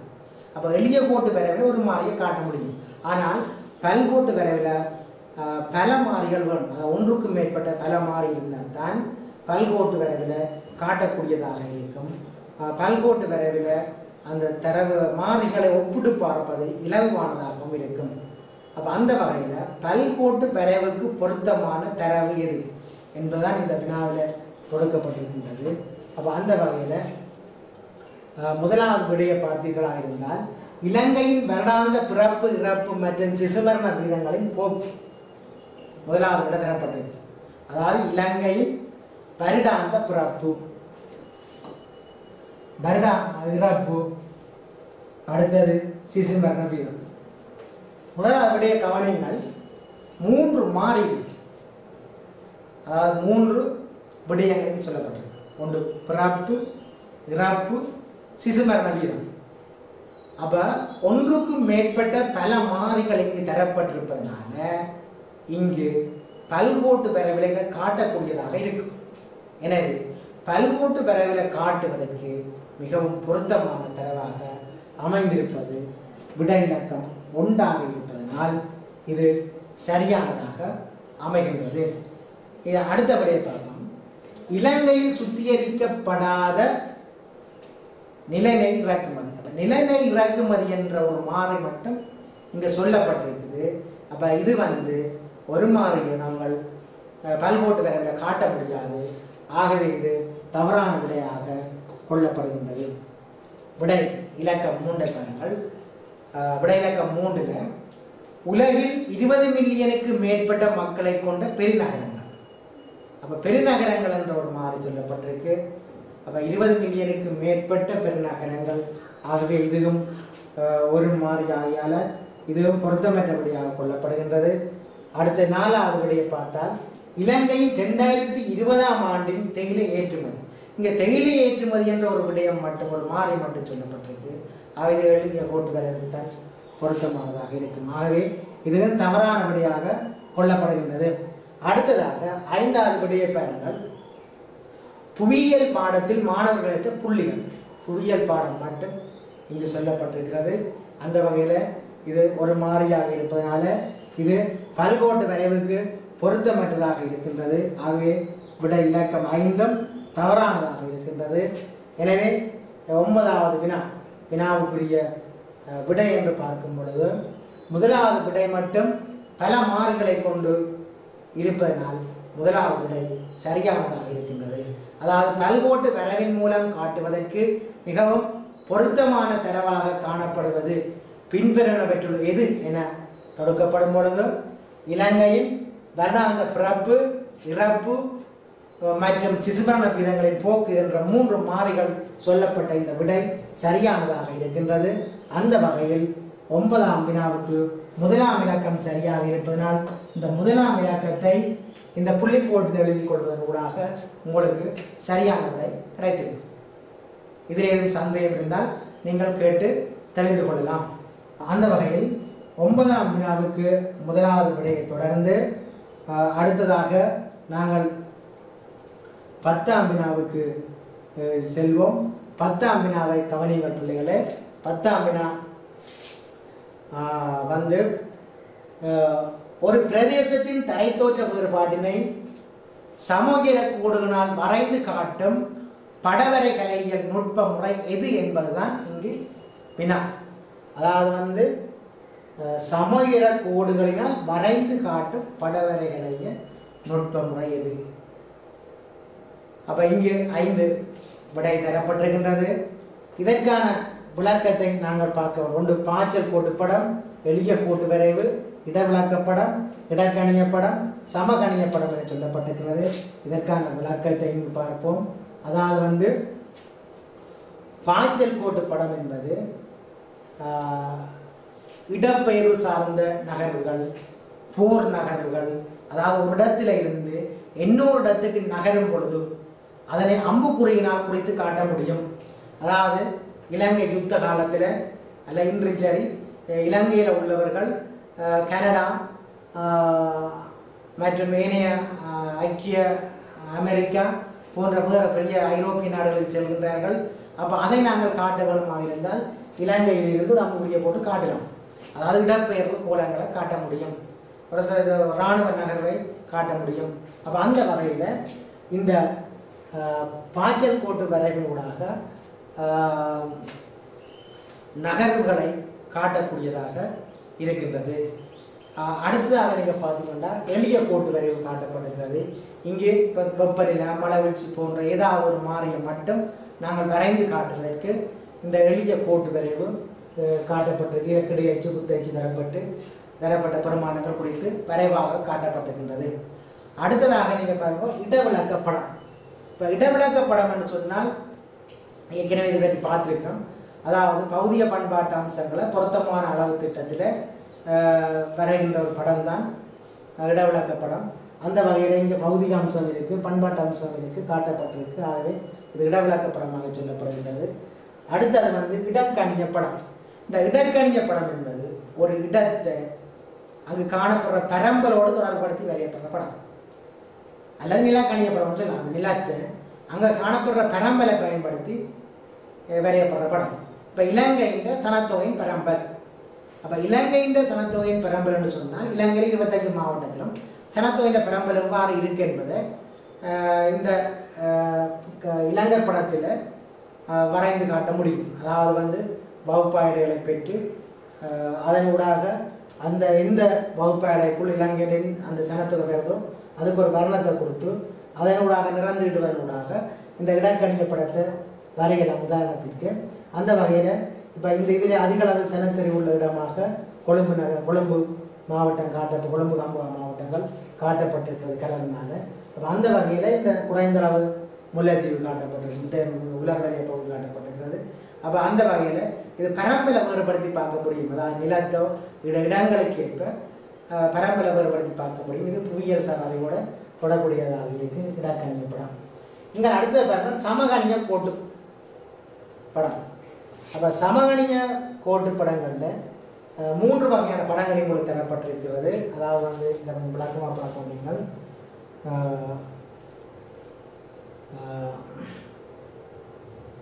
வடிவா பாருங்கள்.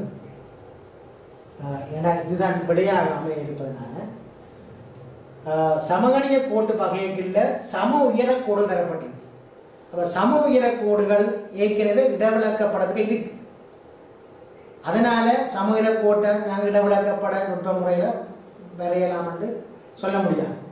அப்போ அந்த வகையில் சம உயர கோடுகள் என்பது சமமான உயரங்களை இணைத்து வரையப்படுற கோடு. அந்த தரைத்தோற்ற இட உயரங்களில் சமனாக எந்தெந்த உயரங்கள் இருக்கோ அதை இணைத்து வரையப்படுற கோடு தான் இது. இப்போ இலங்கையில் எந்தெந்த இடங்கள் ஒரே உயரத்தில் இருக்குன்றது அப்படியே வரையுது. இப்போ 200 மீட்டர் சம உயரத்தில் எந்தெந்த இடங்கள் இருக்கோ அப்படியே வரைந்து கோடாக வரைந்து காட்டுறது. அப்போ அந்த வகையில் சம உயர கோடுகள் சமகணிய படத்தில் காட்ட முடியும். அதே மாதிரி சம அமுக்க கோடு. இலங்கையின் அமுக்கம் எங்கே கூட இருக்குது எங்கே குறைய இருக்குது. அப்போ சம அமுக்கங்கள் எங்கெங்கே இருக்குன்னு சம அமுக்க கோட்டால் காட்டுறது. அடுத்தது சம வெப்ப கோடு. இலங்கையில் வெப்பம் கூடின பிரதேசத்தையும் வெப்பம் குறைந்த பிரதேசத்தையும் அறிந்து கொள்வதற்கு இது உகந்ததாக இருக்குது. சமமான வெப்பம் நிலவர பிரதேசத்தை கோட்டாக காட்டுறது. அப்போ இந்த வகை படங்களை சொல்வது சமகணிய கோட்டு வகை படங்கள் என்று சொல்கிறது. அப்போ இதில் கேட்கப்பட்ட வினாவுக்கு இப்போ நாங்கள் செல்வோம் என்று சொன்னால் அந்த கேட்கப்பட்ட வினாவுக்கு செல்வதற்கு இந்த படம் பற்றிய அறிவு உங்களுக்கு இருக்க வரும். ஏன்னு சொன்னால் ஒன்று பாய்ச்சல் கோட்டு படம் அங்கே விடையாக தரப்பட்டிருக்கு, எளிய கோட்டு வரை விடையாக தரப்பட்டிருக்குது, இடவிளக்க படம் விடையாக தரப்பட்டிருக்கு, இடக்கணிய படம் தரப்பட்டிருக்கு, சமகணிய படம் தரப்பட்டிருக்கு, விடைகளாக தரப்பட்டிருக்கு. இதுக்குள்ள எது சரியானது என்பதுதான் கேள்வி. அப்போ இங்கே கவனிங்க 10ஆம் ஒரு பிரதேசத்தின் தரைத்தோற்ற வேறுபாட்டினை சம உயர கோடுகளினால் வரைந்து காட்டும் படவரை கலைகள் நுட்பம் முறையது. சில விட நேரடியான இடவிளக்கப்படமாட்டே போட்டுருக்கலாம். ஆனால் தவறான விட இடவிளக்கப்படத்தில் இந்த சம உயர கோடுகள் இருக்கு. ஆனால் எந்த நுட்ப முறையை பயன்படுத்தி இந்த படம் வரையப்படுது என்பதுதான் நீங்கள் கருத்தில் கொள்ள வேண்டிய விடயம். அப்போ அந்த வகையில் பாய்ச்சல் கோட்டு படம் என்பது பொருத்தமில்லாத விடை.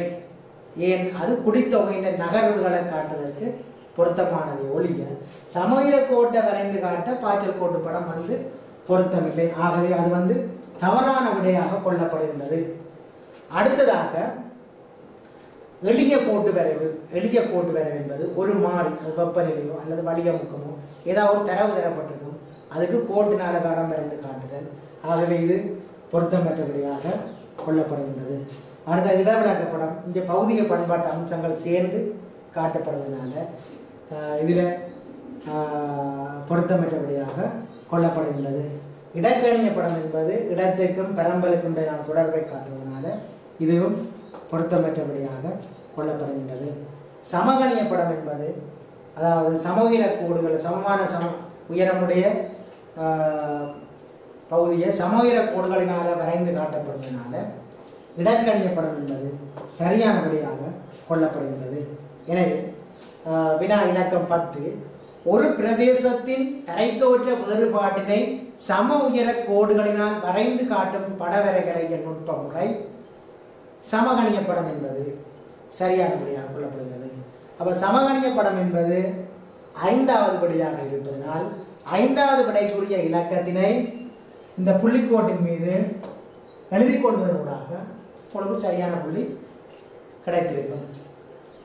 அப்போ அந்த வகையில் இந்த 10வது வினாவுக்கான விடை 5 என்பது உங்களுக்கு விளங்கி இருக்கும். அந்த 10வது வினாவை தொடர்ந்து 11வது வினாவுக்கு செல்வோம். இதுவரை நீங்கள் சில விடயங்களை அவதானிக்கணும் பிள்ளைகளே. ஏனென்று சொன்னால் நாங்கள் முதலாம் வினாவில இருந்து இதுவரையும் பார்த்த 10ஆம் வினா இவ்வளவு செய்முறை புவியியல் என்ற பாடப்பகுதியில் இருந்து எடுக்கப்பட்ட வினாக்கள். அப்போ உங்களுக்கு தரப்பட்ட அந்த 40 வினாக்களில் முதல் 10 வினாக்கள் வந்து இந்த செய்முறை புவியியல் பகுதிக்குள்ள இருந்து மாறதால இப்போ நாங்கள் செய்முறை புவியியல் என்ற விடயங்களை அல்ல அதுக்குள்ள இருந்து பெறப்பட்ட வினாக்களை பார்த்து விட்டோம். அதற்கான விடைகளை நீங்கள் சரியாக இனம் கண்டிருப்பீர்கள். இதில் சந்தேகம் இருந்தால் கிளியர் பண்ணி கொள்ள வேணும். ஏன்னா தொடர்ந்து நாங்கள் அடுத்ததாக பௌதிக புவியியல் சார்ந்த பாடப்பிறப்பில் நுழைய இருக்கின்றோம். அது 11லிருந்து ஒரு 15 வினாக்கள் அதுக்குள்ள உள்ளடக்கப்பட்டிருக்கிறது. அந்த வகையில் 11வது வினா வந்து பௌதிக புவியியல் இருந்து ஆரம்பிக்கிறது. அந்த வகையில் நாங்கள் 11வது வினாவை பார்க்கும் பொழுது புவியின் மேற்பரப்பில் இருந்து மேலே செல்ல செல்ல வெப்பநிலையானது அதிகரிக்கும் வளிமண்டல படைகளை கொண்ட மிகச்சரியான விடை. அதாவது இந்த புவியின் மேற்பரப்பு இப்போ நான் நிற்கிறது இங்கே வந்து நீங்கள் இருக்கிறது இடம் வந்து புவியின் மேற்பரப்பு. இந்த மேற்பரப்பில் இருந்து மேலே மேலே மேலே மேலே போக போக வெப்பநிலை அதிகரித்து செல்கிற படைகள் எவை என்பதுதான் கேள்வி. அப்போ இந்த வெப்பநிலை அதிகரித்து செல்கிற படைகளை நீங்கள் அறிய வேண்டுமாக இருந்தால் வளிமண்டலம் பற்றிய அறிவு உங்களுக்கு தேவை. இப்போ அந்த வகையில் வளிமண்டல கட்டமைப்பு உங்களுக்கு தரப்பட்டிருக்கு. அதாவது வளிமண்டல கட்டமைப்பு வந்து உங்களுக்கு தரப்பட்டுள்ளது. வளிமண்டல கட்டமைப்பை நீங்கள் பார்த்தீங்கன்னு சொன்னால் இதில் புவி தரப்பட்டிருக்குது. இந்த புவியை சூழ்ந்து மேலே உள்ள வளிமண்டலங்கள் உங்களுக்கு காட்டப்பட்டிருக்கிறது. அதாவது வந்து இதை அவதானிச்சிங்களா இருந்தால் புவியின் மேற்பரப்போடு தொடர்புடைய மண்டலம் வந்து மாறன் மண்டலம். இந்த மாறன் மண்டலம் வந்து இப்போ நாங்கள் நிற்கிறது இந்த மேலே இருந்து இது மாறன் மண்டலத்துக்கு நாங்கள் இது மேலாம் மாறன் மண்டலம். அப்போ இந்த மாறன் மண்டலத்தில் பாருங்க 8 தொடக்கம் 16 கிலோமீட்டர் உயரம் வரை இந்த மாறன் மண்டலம் இருக்கு. அப்போ 8 கிலோமீட்டர் முனைவு துருவ பகுதியில் இந்த மாறன் மண்டலத்தில் உயரம் 8 கிலோமீட்டர் வரையும் வரும். ஆனால் அயன பகுதி இப்போ இலங்கை போன்ற நாடுகள் இருக்கிற இந்த மத்திய கோட்டு பகுதியில் மாறன் மண்டலத்தின் உயரம் வந்து 16 கிலோமீட்டர் வரையும் வரும்.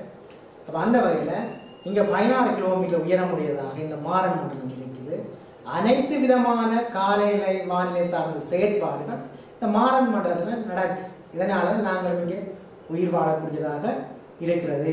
இந்த வலிய முக்கமாக இருந்தன காற்றாக இருந்தன எல்லா படை வீழ்ச்சி எல்லா செயற்பாடுகளும் சரியா இங்கே நடைபெறுவதனால வாயுக்கள் நிறைந்திருப்பதனால இது முக்கியமான ஒரு படையாக கொள்ளப்படுகிறது.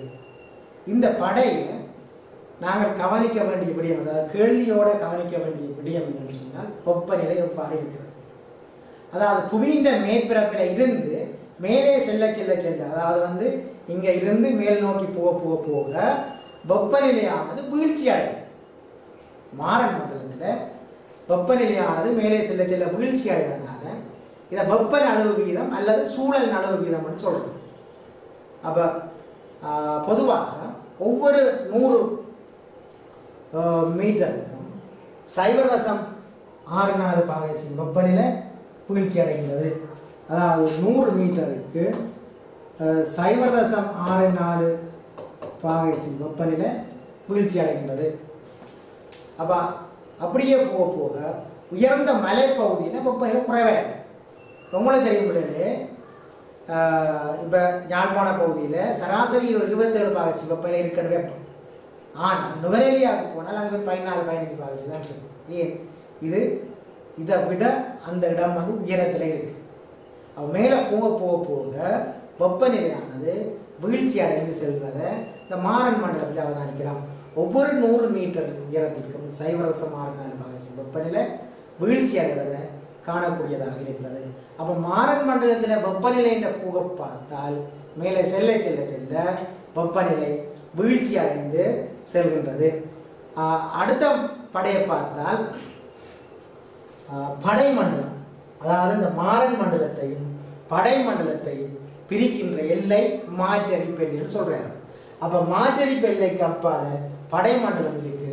இந்த படை மண்டலத்தில் தான் ஓசோன் படையும் இருக்குது.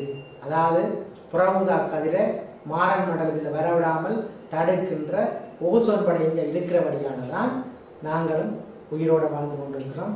அப்போ அது வந்து புற ஊதா கதிர்களை திருப்பி அனுப்புகிற ஒரு படையாக காணப்படுகிறது. அப்போ அந்த வகையில் இங்கே வந்து புவியில் கிடைக்கிற இந்த புற ஊதா கதிர் வெப்ப கதிர்கள் உறிஞ்சப்பட்டு கொள்வதனால இந்த படைமண்டலத்தில் இருந்து மேலே போக போக போக போக இந்த படைமண்டலத்தில் வந்து வெப்பநிலையானது அதிகரித்து கொண்டு செல்லுது. ஆனால் மாறன் மண்டலத்தில் மேலே போக போக போக வீழ்ச்சி அடைகிறது. படைமண்டலத்தில் மேலே போக போக வெப்பநிலை வீழ்ச்சி அடைந்து செல்கின்றது. அப்போ அந்த போக்கு இந்த படைமண்டலத்தில் அவதானிக்கக்கூடியதாக இருக்கின்றது. இந்த படைமண்டலத்தில் அடுத்து நாங்கள் பார்க்கக்கூடிய படை வந்து இடைமண்டலம். இந்த இடைமண்டலத்தையும் படைமண்டலத்தையும் பிரித்தால் இடைத்தரிப்பு என்று சொல்கிறோம். இதில் எல்லை இருக்குது, இடைத்தரிப்பு இல்லை. இந்த இடைத்தரிப்புக்கு அங்கால இருப்பது இடைமண்டலம். இந்த இடைமண்டலம் வந்து 50-80 கிலோமீட்டர் உயரம் வரை இருக்குது. 50 கிலோமீட்டர் வரை படைமண்டலம் இருக்குது. அதுக்கு அங்கால இடைமண்டலம் இருக்குது. இந்த இடைமண்டலம் வந்து வெப்பநிலை மிகவும் குறைந்த மண்டலம். -85 பாகை வரை வெப்பநிலை நிலவும் உறை நிலையில் காணப்படுற ஒரு தன்மை இங்கே காணப்படுது. அப்போ அந்த வகையில் மிகவும் வெப்பநிலை குறைந்த பகுதி இந்த இடைமண்டலம். இங்கே இடைமண்டலத்தின் மேற்பகுதியிலிருந்து, அதாவது தளத்தில் இருந்து மேலே போக போக போக வெப்பநிலை குறைந்து செல்வதை அவதானிக்கக்கூடியதாக இருக்கிறது. அப்போ இடைமண்டலத்தில் மாறன் மண்டலம் மாதிரி வெப்பநிலை மேலே போக போக குறைந்து செல்கின்றது. அப்போ இதுக்கு அடுத்ததாக நாங்கள் பார்க்கக்கூடியது இடைத்தரிப்பு எல்லைக்கு அப்பால் அயன மண்டலம் இருக்கின்றது. இந்த அயன மண்டலத்தில் வந்து மிக அதிகமான வெப்பநிலை கொண்ட பகுதி. அப்போ அங்கே வந்து மேலே செல்ல செல்ல வெப்பநிலை அதிகரித்து செல்வதை காணக்கூடியதாக இருக்கின்றது. அதாவது அயன மண்டலத்தின் தொடக்க பகுதியிலேயே 1500க்கு மேற்பட்ட பாகை வெப்பநிலைக்கு நிலவுவதனால ஆக இங்கு சொல்லப்பட்ட மாறன் மண்டலம், படை மண்டலம், இடைமண்டலம், அயன மண்டலம் ஆகிய 4 படைகள் தரப்பட்டிருக்கிறது. இந்த 4 படைகளை கொண்ட வளிமண்டல கட்டமைப்பை கொண்டு தொடுக்கப்பட்ட இந்த வினாவுக்கான விடையினை நாங்கள் அவதானிக்கும் பொழுது புவியின் மேற்பரப்பில் இருந்து மேலே செல்ல செல்ல வெப்பநிலையானது அதிகரிக்கும் வளிமண்டல படைகளை கொண்ட மிகச்சரியான விடை எது என்பதை நாங்கள் கவனிக்க வேண்டும். முதலாவது விடையை பாருங்கள், மாறன் மண்டலம் என்று சொல்லப்படுகிறது. மாறன் மண்டலத்தில் நம்ம சொன்ன மாதிரி மேலே செல்ல செல்ல வெப்பநிலையானது வீழ்ச்சி அடைந்து செல்லும் போக்கு காணப்படுகின்றது. அடுத்த சொல்லப்பட்டிருக்கு படை மண்டலமானது. இந்த படை மண்டலத்தில் புற ஊதா கதிரின் தாக்கத்தினால மேலே செல்ல செல்ல வெப்பநிலையானது அதிகரித்து செல்லும் போக்கு காணப்படுகின்றது. அப்போ அந்த வகையில் முதலாவது விடை என்பது தவறானதாக இருக்கின்றது. அதாவது மாறன் மண்டலத்தில் மேலே செல்ல செல்ல வீழ்ச்சி அடைவதாகவும் படைமண்டலத்தில் மேலே செல்ல செல்ல வெப்பநிலை அதிகரிப்பதாகவும் காணப்படுவதனால் முதலாவது விட வந்து தவறானதாக இருக்கின்றது. இரண்டாவது விடையை கவனித்தால் படை மண்டலத்தில் மேலே செல்லும் பொழுது வெப்பநிலையானது அதிகரித்து செல்கிறது. ஆகவே அது சரியானதான். ஆனால் அடுத்த விடையை பாருங்கள், இடைமண்டலம் வந்து மேலே செல்ல செல்ல செல்ல வெப்பநிலை குறைஞ்சு செல்லுது. அதாவது -85°C குறைந்து செல்லுது. அதாவது அந்த அளவுக்கு மிகவும் குறைந்த வெப்பநிலை கொண்ட படை என்று பார்த்துனாங்க.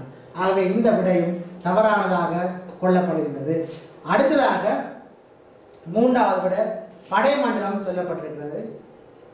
படைமண்டலம் வந்து மேலே செல்ல செல்ல செல்ல செல்ல வெப்பநிலையான அதிகரித்து செல்கின்ற ஒரு படை. ஆகவே படைமண்டலம் என்பது சரியானதாக இருக்கின்றது. அயன மண்டலம் தரப்பட்டிருக்கிறது. அயன மண்டலத்திலும் மேற்பரப்பிலிருந்து மேலே செல்ல செல்ல செல்ல வெப்பநிலை அதிகரித்து செல்கின்றது. ஆகவே அயன மண்டலமும் சரியானதாக இருக்கின்றது. அந்த வகையில் 11ஆம் வினாவுக்காக மூன்றாவது விடை சரியானதாக கொள்ளப்படுகின்றது. அடுத்த விடையை பார்த்தால் 4 படைமண்டலம் தரப்பட்டிருக்கு. படைமண்டலம் மேலே செல்ல செல்ல வெப்பநிலை அதிகரித்து செல்வது சரியானதாக இருக்கின்றது. அடுத்த மாறன் மண்டலம் தரப்பட்டிருக்கு. மாறன் மண்டலத்தில் மேலே செல்ல செல்ல வெப்பநிலை குறைகின்றது. ஆகவே அது தவறான விடையாக இருக்கிறது. இது தவறானதாக உள்ளது. அடுத்த 5வது விடையை நீங்கள் பார்ப்பீர்களாக இருந்தால் மாறன் மண்டலம் தரப்பட்டிருக்கு. மாறன் மண்டலம் வந்து மேலே செல்ல செல்ல வெப்பநிலை வீழ்ச்சி அடைவதனால தவறானதாக இருக்கு. அயன மண்டலம் மேலே செல்ல செல்ல வெப்பநிலை உயர்வடையும். ஆகவே முதலாவது தவறாக இருப்பதனால் இந்த விடையும் தவறானதாக கொள்ளப்படுகின்றது. எனவே இங்கு தரப்பட்ட 11வது வினா, புவியின் மேற்பரப்பிலிருந்து மேலே செல்ல செல்ல வெப்பநிலையானது அதிகரிக்கும் வளிமண்டல படைகளை கொண்ட மிகச் சரியான விடை என்று பார்த்தால் விடை இலக்கம் 3 சரியானது. படை மண்டலமும் அயன மண்டலம் என்பது சரியானது. அந்த விடைக்குரிய இலக்கத்தினை அறிவுறுத்தலின்படி இந்த புள்ளிக்கோட்டில் எழுதி கொள்வீர்கள். அதாவது விடை இலக்கம் 3 இப்படி சரியான விடையை எழுதி கொண்டால் உங்களுக்கு சரியான புள்ளி கிடைக்கப்பட்டிருக்கும். ஆகவே இவ்வாறாக வளிமண்டல கட்டமைப்பை பயன்படுத்தி தொடுக்கப்பட்ட இந்த வினாவிற்கு நீங்கள் சரியான விடையை அளித்திருப்பீர்கள்.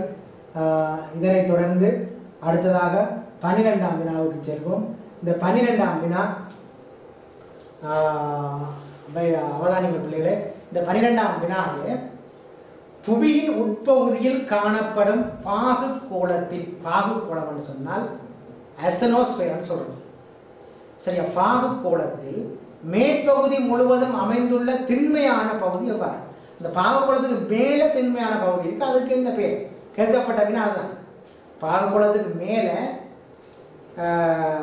உள்ள பகுதி ஒரு திண்மையான பகுதியாக திண்மமாக இருக்குது, அதுக்கு என்ன பெயர் என்பதுதான் இங்கே கேட்கப்பட்டிருக்கு. அந்த வகையில் இந்த வினாவுக்கு விடையளிக்க தெரிய வேண்டுமாக இருந்தால் புவியின் உள்ளமைப்பு சார்ந்த அறிவை நீங்கள் பெற்றிருக்கணும். அறிவை பெற்றிருந்தால் தான் இதுக்கு விடையளிக்க முடியும். அந்த வகையில் புவியின் உள்ளமைப்பு ஒரு படம் போட்டிருக்கிறேன். இதை பார்த்தீங்கன்னு சொன்னால் பூகோளத்தின் ஒரு பகுதியை வெட்டி பார்த்துருக்கிறார்கள். வெட்டி பார்க்கல மேற்பகுதியை ஓடண்டு சொல்ல வேண்டும், புவியோடண்ட தவறண்டு சொல்கிறாங்க. சரி, அப்போ இது ஓடு, அதாவது இதை ஓடண்டு சொல்கிறாங்க.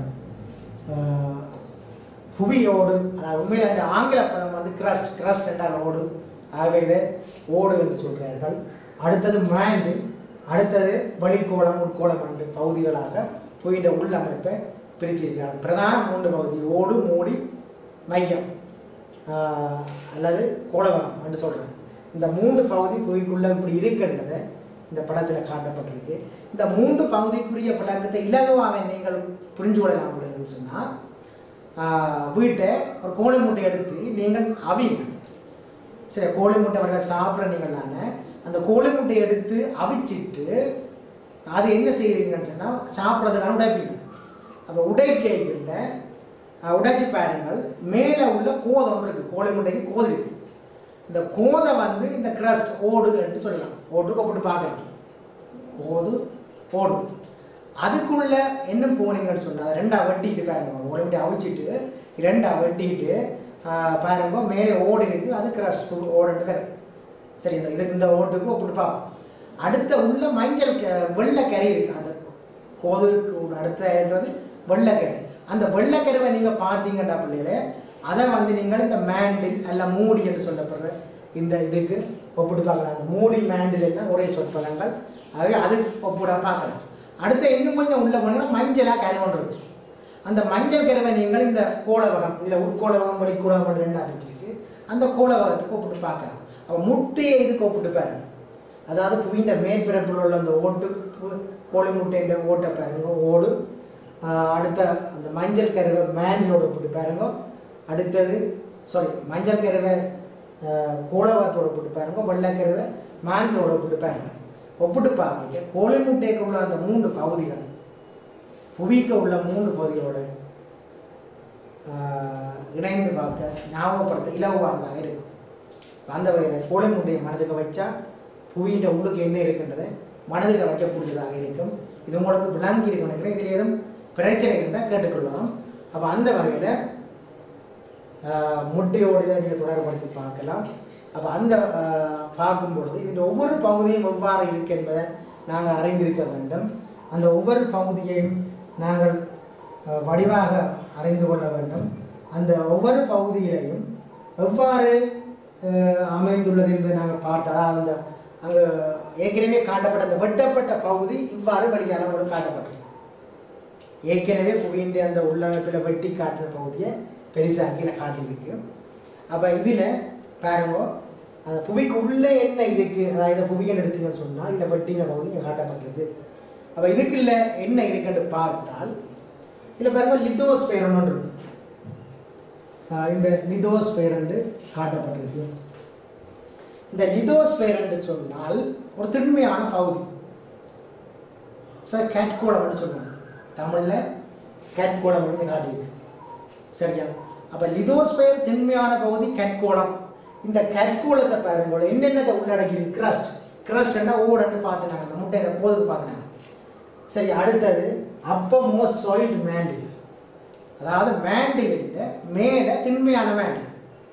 மேண்டில் அண்ட் மூடி என்று பார்த்தது அதில் இந்த மேண்டில் மேண்டில் பகுதி, அந்த மேண்டில் பகுதியில் திண்மையான அதுக்குள்ள திண்மையான பகுதியை நாங்கள் பார்க்குறோம். இந்த ரெண்டும் சேர்ந்தது தான் லித்தோஸ்பியர், கற்கோளம் என்று சொல்கிறது. அப்போ கற்கோளம் என்று சொன்னால் ஓட்டையும் கிரஸ்டையும் சொலிட் மேண்டில், அதாவது மேண்டின் மேற்பகுதியில் உள்ள திண்மையான பகுதியையும் அல்ல மேல் மூடியையும் உள்ளடக்கிய இந்த 100 கிலோமீட்டர் தடிப்பான இந்த பகுதி தான் 100 கிலோமீட்டர் தடிப்பான இந்த பகுதி தான் கற்கோளம் என்று சொல்றது. அப்ப இதுக்கு மேலே உள்ள பகுதி வந்து கற்கோளம், இதுக்கு மேலே உள்ள இவ்வளவும் கற்கோளமாக கொள்ளப்படுகிறது. இந்த கற்கோளம் வந்து அஸ்தெனோஸ்பியர் என்று சொல்லப்படுகின்ற பாகுகோளத்துக்கு மேலே இருக்கு. அஸ்தெனோஸ்பியர் எங்க இருக்குன்னு சொன்னால் மேண்டில் என்று சொல்லப்படுற மூடிக்குள்ள இருக்கு. அப்ப அஸ்தெனோஸ்பியர் வந்து ஒரு பாகுத்தன்மை, அதாவது பாயாசம் இறுக்கமாக காய்ச்சிய ஒரு பாயாசம் மாதிரி ஒரு லிக்விட் தன்மையில காணப்படும். பெரும்பாலும் எரிமலை குழம்பு மாதிரி, எரிமலை குழம்பு பகுதியாக சொல்லலாம். சரி, அப்போ இந்த அஸ்தெனோஸ்பியர் வந்து இந்த அஸ்தெனோஸ்பியர்ல இந்த கற்கோளமான லித்தோஸ்பியர் மிதந்த வண்ணம் இருக்கின்றது. அப்ப அதனால தான் இந்த கற்கோளமானது 7 பெரிய கவசத்தகடுகளாகவும் பல சிறிய கவசத்தகடுகளாகவும் பிரிந்து செல்கின்றது. அது நகர்ந்த வண்ணம் இருக்கு. நகரும் போதுதான் எரிமலை, புவிநடுக்கம், சுனாமி போன்ற அனர்த்தங்களை நாங்கள் எதிர்கொள்ள வேண்டிய தன்மையும் இருக்கின்றது. அப்போ இதில் உங்களுக்கு தெரிய வேண்டிய விஷயம் வந்து இப்போ நாங்கள் பார்த்த விஷயம் வந்து அஸ்தெனோஸ்பியருக்கு மேலே இருக்கின்ற லித்தோஸ்பியரை பார்த்துருக்கிறோம். இந்த லித்தோஸ்பியர் என்பது கற்கோளம், அஸ்தெனோஸ்பியர் என்பது பாகுகோளம். இது இந்த 10ஆம் ஆண்டு புத்தகத்தில் வடிவ விளக்கமாக சொல்லப்பட்டிருக்கின்றது. ஏற்கனவே அது படித்து தான் நீங்கள் வந்தபடியால் அந்த அறிவு உங்களுக்கு கிடைச்சிருக்கும். அதனோட இதை இலவாக நீங்கள் விளங்கியிருப்பீர்கள். எதுவும் பிரச்சனை என்றால் சொல்லிக்கொள்ள வேண்டும். அப்போ அந்த வகையில் 100 கிலோமீட்டர் தடிப்புடைய இந்த கற்கோளம் அஸ்தெனோஸ்பியர் என்ற பாகுகோளத்தில் மேலே இருக்கின்றது மட்டும் தெரிஞ்சிருந்தால் போதுமானது. அப்போ இந்த வகையில் நாங்கள் புவியில் உட்பகுதி இல்லை கற்கோளத்தை மட்டும் பிரித்து பார்த்துக்கிறோம். இந்த புவியின் உள்ளமைப்பில் இந்த 70 கிலோமீட்டர் வரை, இதில் 70 கிலோமீட்டர் வரையும் தடிப்புடையதாக ஓடி இருக்கு. ஓடுன்னு சொன்னால் கிரஸ்ட். இந்த ஓடு 2 வகையாக பிரிக்கப்பட்டிருக்கு. இது கண்ட ஓடாக சொல்லப்படுகிறது, இது சமுத்திர ஓடாக சொல்லப்படுகிறது. அப்போ இந்த கண்ட ஓடு சமுத்திர ஓடு, ஓடு 2 வகையாக பிரிக்கப்பட்டிருக்கு. கண்ட ஓடு சமுத்திரம், அதாவது கண்டங்களும் சமுத்திரங்களையும் உள்ளடக்கியதாக புவியினுடைய ஓடு காணப்படுகின்றது. அப்போ அது 70 கிலோமீட்டர், சில இடங்களில் 60 கிலோமீட்டர் சொல்கிறார்கள். அப்போ 70 கிலோமீட்டர் தடிப்புடையதாக காணப்படுகிறது. சமுத்திரத்தில் தடிப்பு வேற, கண்டத்தில் தடிப்பு வேறையாக அமைந்திருக்கின்றது. இந்த கண்ட ஓடும் இந்த ஓடும் மேல் என்ற ஒரு பகுதியை சேர்ந்தது, கற்கோளமாக மேலே இருக்குது. இந்த ஓட்டுக்கு கீழே 2900 கிலோமீட்டர் வரையும், அதாவது இந்த 2900 கிலோமீட்டர் வரையும் அமைந்துள்ள இவ்வளவு பகுதியும் மேண்டிலாக சொல்லப்படுகிறது. இவ்வளவு பகுதியும் மேண்டிலாக சொல்லப்படுகிறது. மேண்டில் ஒரு பகுதி கற்கோளத்தோட சேர்ந்திருக்குது. இந்த மேண்டிலுக்கு கீழே நீங்கள் பார்த்தீங்கன்னு சொன்னால் இவ்வளவு பகுதியும் வந்து கோர்ன்னு சொன்னால் மையம் அல்லது கோளகம்னு சொல்கிறது, அல்ல அகனின்னு சொல்கிறது. அந்த இது 2 வகையாக இருக்குது. அவுட்டர் கோர், இன்டர் கோர் இருக்குது. அதாவது வெளிக்கோளம், உட்கோளம் இருக்குது. அதாவது 5100 கிலோமீட்டருக்கு மேலே இருக்கிறது வெளிக்கோளவகம். 6378 வரையும் அந்த மையம் வரையும் அமைஞ்சிருக்கிறது இன்டர் கோர், உட்கோளவகமாகும். உட்கோளவகம் வந்து சொலிட்டாக இருக்குது, அதாவது திண்மையான பகுதியாக இருக்குது. வெளிக்கோளவகம் வந்து லிக்விட்டாக இருக்குது, ஒரு திரவமான பகுதியாக இருக்கின்றது. அந்த வகையில் புவியின் உள்ளமைப்பு பற்றிய அறிவு உங்களுக்கு இப்போ கிடைச்சிருக்கும். இதுக்கு முதலில் நீங்கள் படிச்சிருப்பீர்கள். அந்த அறிவை பயன்படுத்தி இங்கு கேட்கப்பட்ட வினாவுக்கு விடையளிக்க முயலலாம். அந்த வகையில் இங்கு தொடுக்கப்பட்ட வினா வந்து 12ஆம் வினா வந்து புவியின் உட்பகுதியில் காணப்படும் பாகுகோளத்தில், அதாவது அஸ்தனோஸ் பெயரில் மேற்பகுதி எவ்வாறு அமைந்துள்ள, மேற்பகுதி முழுவதும் அமைந்துள்ள திண்மையான பகுதி எவ்வாறு அழைக்கப்படும். அதாவது அஸ்தனோஸ்பயருக்கு மேலே முழுமையாக அமைந்துள்ள திண்மையான பகுதி எவ்வாறு அழைக்கப்படும் என்பதுதான் கேள்வி. முதலாவது விட வந்து ஓடு என்று சொல்லப்படுகிறது. அதாவது முதலாவது விட ஓடு என்றால் நாங்கள் கிரஸ்ட் என்று பார்த்துனாங்க. அது 70 கிலோமீட்டர் தடிப்புடையதாக இருக்குது. ஆனால் கற்கோளம் வந்து 100 கிலோமீட்டர் தடிப்புடையாக இருக்குது. ஓட்டோட அப்பமேண்ட் என்ற ஒரு பகுதியை உள்ளடக்கியதாக இருக்குது. ஆகவே ஓடு என்பது தவறானபடியாக கொள்ளப்படுகின்றது. அடுத்ததாக மூடி என்று சொல்லப்படுகிறது. மூடி என்றால் மேண்டில், அதாவது கிரஸ்ட்டுக்கு கீழே இருக்குது, ஓட்டுக்கு கீழே இருக்குது. அப்போ 70 கிலோமீட்டரில் இருந்து 2900 கிலோமீட்டர் வரையும் அந்த இடைப்பட்ட பகுதியில் அமைந்திருப்பது மூடி என்று சொல்லப்படும், அல்ல மேண்டில் என்று சொல்லப்படும். அப்போ இந்த இது வந்து தவறானபடியாக கொள்ளப்படுகின்றது. அடுத்ததாக கண்ட ஓடு என்பது, கண்ட ஓடு என்றால் ஓட்டு கிரஸ்டை வந்து 2 வகையாக பிரிக்கலாம். ஒன்று கண்ட ஓடு, அடுத்த சமுத்திர ஓடு. அப்போ அந்த ஓட்டின் 2 வகையில் ஒன்று தான் இதாக இருப்பதனால் இந்த 70 கிலோமீட்டருக்கு இடைப்பட்ட பகுதியில் இருக்குது. ஆகவே இதுவும் தவறானபடியாக கொள்ளப்படுகின்றது. அடுத்த வெளிமையம் என்பது 2900 கிலோமீட்டர் வரை மேண்டிலுக்கு அப்பால 5100 கிலோமீட்டர் வரையும் அமைந்திருக்கிறது வெளிமையம். இது ஒரு திரவ நிலையில் காணப்படுறதுனால இதுவும் ஒரு தவறானபடியாக கொள்ளப்படுகிறது. ஏன்னா புவியின் மேற்பரப்பில் இருந்து புவியின் மேற்பகுதியில் காணப்படும். இப்போ இதில் சொல்லப்பட்ட அத்தனையும் புவி மூடியோ வெளிமையமோ எல்லாம் புவிக்குள்ளே காணப்படுகிறது. கண்ட ஓடு மேற்பகுதியில் இருந்தாலும் அது முழுமையானதாக கொள்ளப்படவில்லை. ஓடு மேற்பகுதியில் இருந்தாலும் முழுமையானதாக கொள்ளப்படாத தவறான விடைகளாக இருக்குது. இதில் கற்கோளம் பற்றி குறிப்பிடப்பட்ட 5வது விட, இந்த கற்கோளம் என்பது ஓட்டையும், அதாவது புவியின் மேற்பகுதியில் 70 கிலோமீட்டர் தடிப்பு ஓட்டையும், அதுக்கு கீழே உள்ள மேண்டில் என்ற ஒரு பகுதியை, திண்மையான பகுதியை உள்ளடக்கி 100 கிலோமீட்டர் தடைப்புடையதாக இந்த கற்கோளம் அமைஞ்சிருக்கு. அந்த கற்கோளத்துக்கு கீழே இருப்பது அஸ்தனோஸ்பயர்னு சொன்ன பாகுக்கோளம். பாகுக்கோளத்துக்கு மேலே உள்ள திண்மையான பகுதி கற்கோளமாக கருதப்படுவதனால 5வது விடை சரியானதாக காணப்படுகின்றது. ஆகவே புவியின் உட்பகுதியில் காணப்படும் பாகுக்கோளத்தின், அதாவது அஸ்தனோஸ்பயரின் மேற்பகுதி முழுவதும் அமைந்துள்ள திண்மையான பகுதி எவ்வாறு அழைக்கப்படும் என்று கேட்டால் கற்கோளம் என்று அழைக்கப்படும் என்பது சரியான விடை. கற்கோளம் என்பது 5வது இலக்கத்தை குறித்து நிற்கின்றது. இலக்கம் 5ஐ இந்த புள்ளிக்கோடு எழுதுவதற்காக உங்களுக்கு சரியான புள்ளி கிடைக்கப்படும். எனவே அந்த வகையில் இந்த வினாவுக்கான சரியான விடையை நீங்கள் அளித்திருப்பீர்கள். அதனூடாக புள்ளி கிடைக்க பெற்றிருக்கும் என நினைத்துக் கொண்டு அடுத்த வினாவுக்கு செல்வோம். இப்பொழுது 12ஆம் வினா பார்த்துள்ளோம். அடுத்ததாக நாங்கள் 13ஆம் வினாவுக்கு செல்வோம். 13ஆம் வினாவை பார்த்தால் உலோகமற்ற கனியங்களுள் ஒன்றான காரியத்தில் 97% தொடக்கம் 99% வரையில் காபன் அடங்கியுள்ள உலகிலே மிகவும் சிறந்த காரியம் காணப்படும் நாடு எது? அதாவது உலோகமற்ற கனியங்களுள் கனிய வகை கனியங்களை பாகுபடுத்த உலோக கனியம், உலோகமற்ற கனியம், எரிபொருள் கனியங்கள் என பாகுபடுத்த முடியும். அந்த வகையில் உலோகமற்ற கனியங்களுள் ஒன்றான காரியத்தில் 97% தொடக்கம் 99% வரையில் காபன் அடங்கியுள்ள உலகிலே மிகவும் சிறந்த காரியம் காணப்படும் நாடு எது என்பதுதான் கேட்கப்பட்ட வினா. இந்த நாடு எது என்பதை அறிந்து கொள்வதற்கு இங்கே 5 நாடுகள் தரப்பட்டிருக்கிறது. இந்த 5 நாடுகளும் உலகப்படத்தில் குறித்து காட்டியுள்ளேன். ஏன்னா இந்த இடரீதியான அறிவை பெற்றுக்கொள்வோம் என்ற நோக்கத்திற்காக உலகில் காரியத்தை உற்பத்தி செய்யும் பிரதான நாடுகள் என்ற ரீதியில் இந்தியா காட்டப்பட்டிருக்கின்றது. பச்சை வர்ணத்தில், துருக்கி நீல வர்ணத்திலையும், தன்சானியா பச்சை வர்ணம், இலங்கை, மடகஸ்கார், பிரேசில், மெக்சிகோ, அடுத்த கொரியா.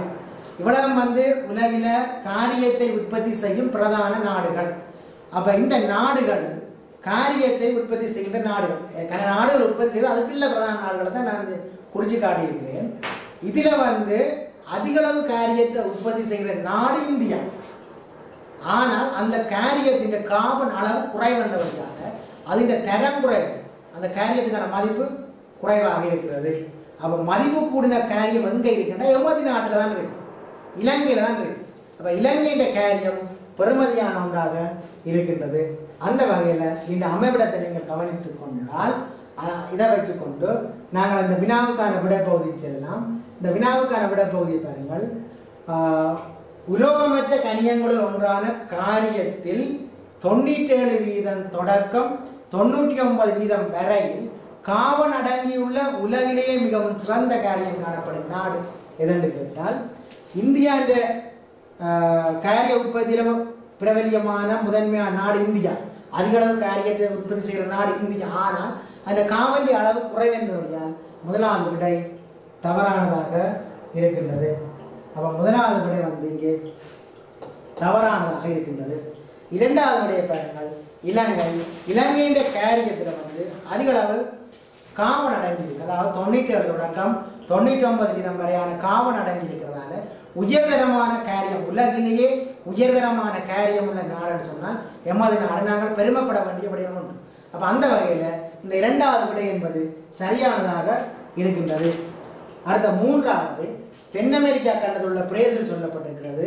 அது இந்தியாவை விட குறைந்த அளவு காரியத்தை உற்பத்தி செய்தாலும் காரிய உற்பத்தியில் முதன்மையான நாடாக இருக்கின்றது. இருந்தாலும் அந்த பிரேசிலின் காரியத்தின் அளவு காவண்டி அளவு குறைவண்டபடியால் அது தவறானபடியாக கொள்ளப்படுகின்றது. இதே மாதிரி தான் கொரியன் காரியத்தில் உள்ள காவண்டி அளவும் குறைவாக இருப்பதனால் அது தவறானபடியாக கொள்ளப்படுகின்றது. இதே போல் மெக்சிகோவின் காரியத்தில் உள்ள காவண்டி அளவும் இலங்கையின் அளவை விட குறைவாக இருப்பதனால் தவறானதாக கொள்ளப்படுகிறது. ஆகவே உலகில் சிறந்த காரியத்தை உற்பத்தி செய்கின்ற, அதாவது 97 தொடக்கம் 99% வரையில் காவன் அடங்கியுள்ள காரியத்தை உற்பத்தி செய்கின்ற நாடு என்றால் இலங்கை என்பது சரியான விடை. அந்த விடைக்குரிய இலக்கம் 2. அந்த 2 என்பதை இந்த புள்ளிக்கோட்டில் எழுதிக் கொள்வதற்காக நீங்கள் சரியான விடையை அளித்து சரியாக புள்ளியை பெற்றுக்கொள்ளக்கூடியதாக இருக்கும். அந்த வகையில் 13வது வினாவுக்கு நீங்கள் சரியாக விடையளித்திருப்பீர்கள். அதனைத் தொடர்ந்து நாங்கள் 14வது விடைக்கு செல்வோம். 14வது வினாவுக்கு செல்வோம். 14வது வினாவை பாருங்களே பிள்ளைகள். இங்கே கேட்கப்பட்ட வினா கெட்லா மற்றும் மவுனா லோவா எரிமலைகள் உள்ள தீவுகள் எந்த சமுத்திரங்களில் முறையே அமைந்துள்ளன? அப்ப இந்த வினாவுக்கு விடையளிக்க வேண்டுமாக இருந்தால் நிச்சயமாக எரிமலைகளை உலகப்படத்தில் குறித்து அந்த அமைவிடங்களை தெரிஞ்சிருந்தால் மட்டும்தான் இதுக்கான விடையினை அளிக்கக்கூடியதாக இருக்கு. அப்ப இதுல கெட்லா மற்றும் மவுனா லோவா எரிமலைகள் எங்கு இருக்கு என்பதை இந்த உலகப்படத்தினூடாக நாங்கள் பார்த்து கொள்ளலாம். இதுல இந்த உலகப்படத்தில் காட்டப்பட்ட பகுதியை பாருங்கள். உலகின் பிரதான எரிமலைகள் குறித்து காட்டப்பட்டிருக்கின்றது. அப்ப இந்த உலகின் பிரதான எரிமலைகளில் கெட்லா எரிமலை எங்க இருக்குன்னா ஐஸ்லாந்து தீவில் குறித்து காட்டப்படுது. கிரீன்லாந்து உலகிலே மிகப்பெரிய தீவு கிரீன்லாந்து. கிரீன்லாந்துக்கு பக்கத்து ஐஸ்லாந்து இருக்கு. அதாவது பிரித்தானியா தீவுக்கும் கிரீன்லாந்து தீவுக்கும் இடையில ஐஸ்லாந்து இருக்கு. இந்த ஐஸ்லாந்துல கெட்லா எரிமலை அமைந்திருக்கின்றது. இந்த சிகப்பு முக்கோணத்தினால காட்டப்பட்ட விடயம் எரிமலையை குறிக்கும். நீலம் எழுத்து எரிமலையின் பெயரை குறிக்கும். அடுத்தது அந்த எரிமலை அமைந்துள்ள நாடு அல்லது தீவை குறிக்கும். இந்த குறியீட்டு விளக்கத்தையில கீழே காட்டி இருக்கிறேன். இதை நீங்கள் அவதானிப்பதன் ஊடாக இதுக்கான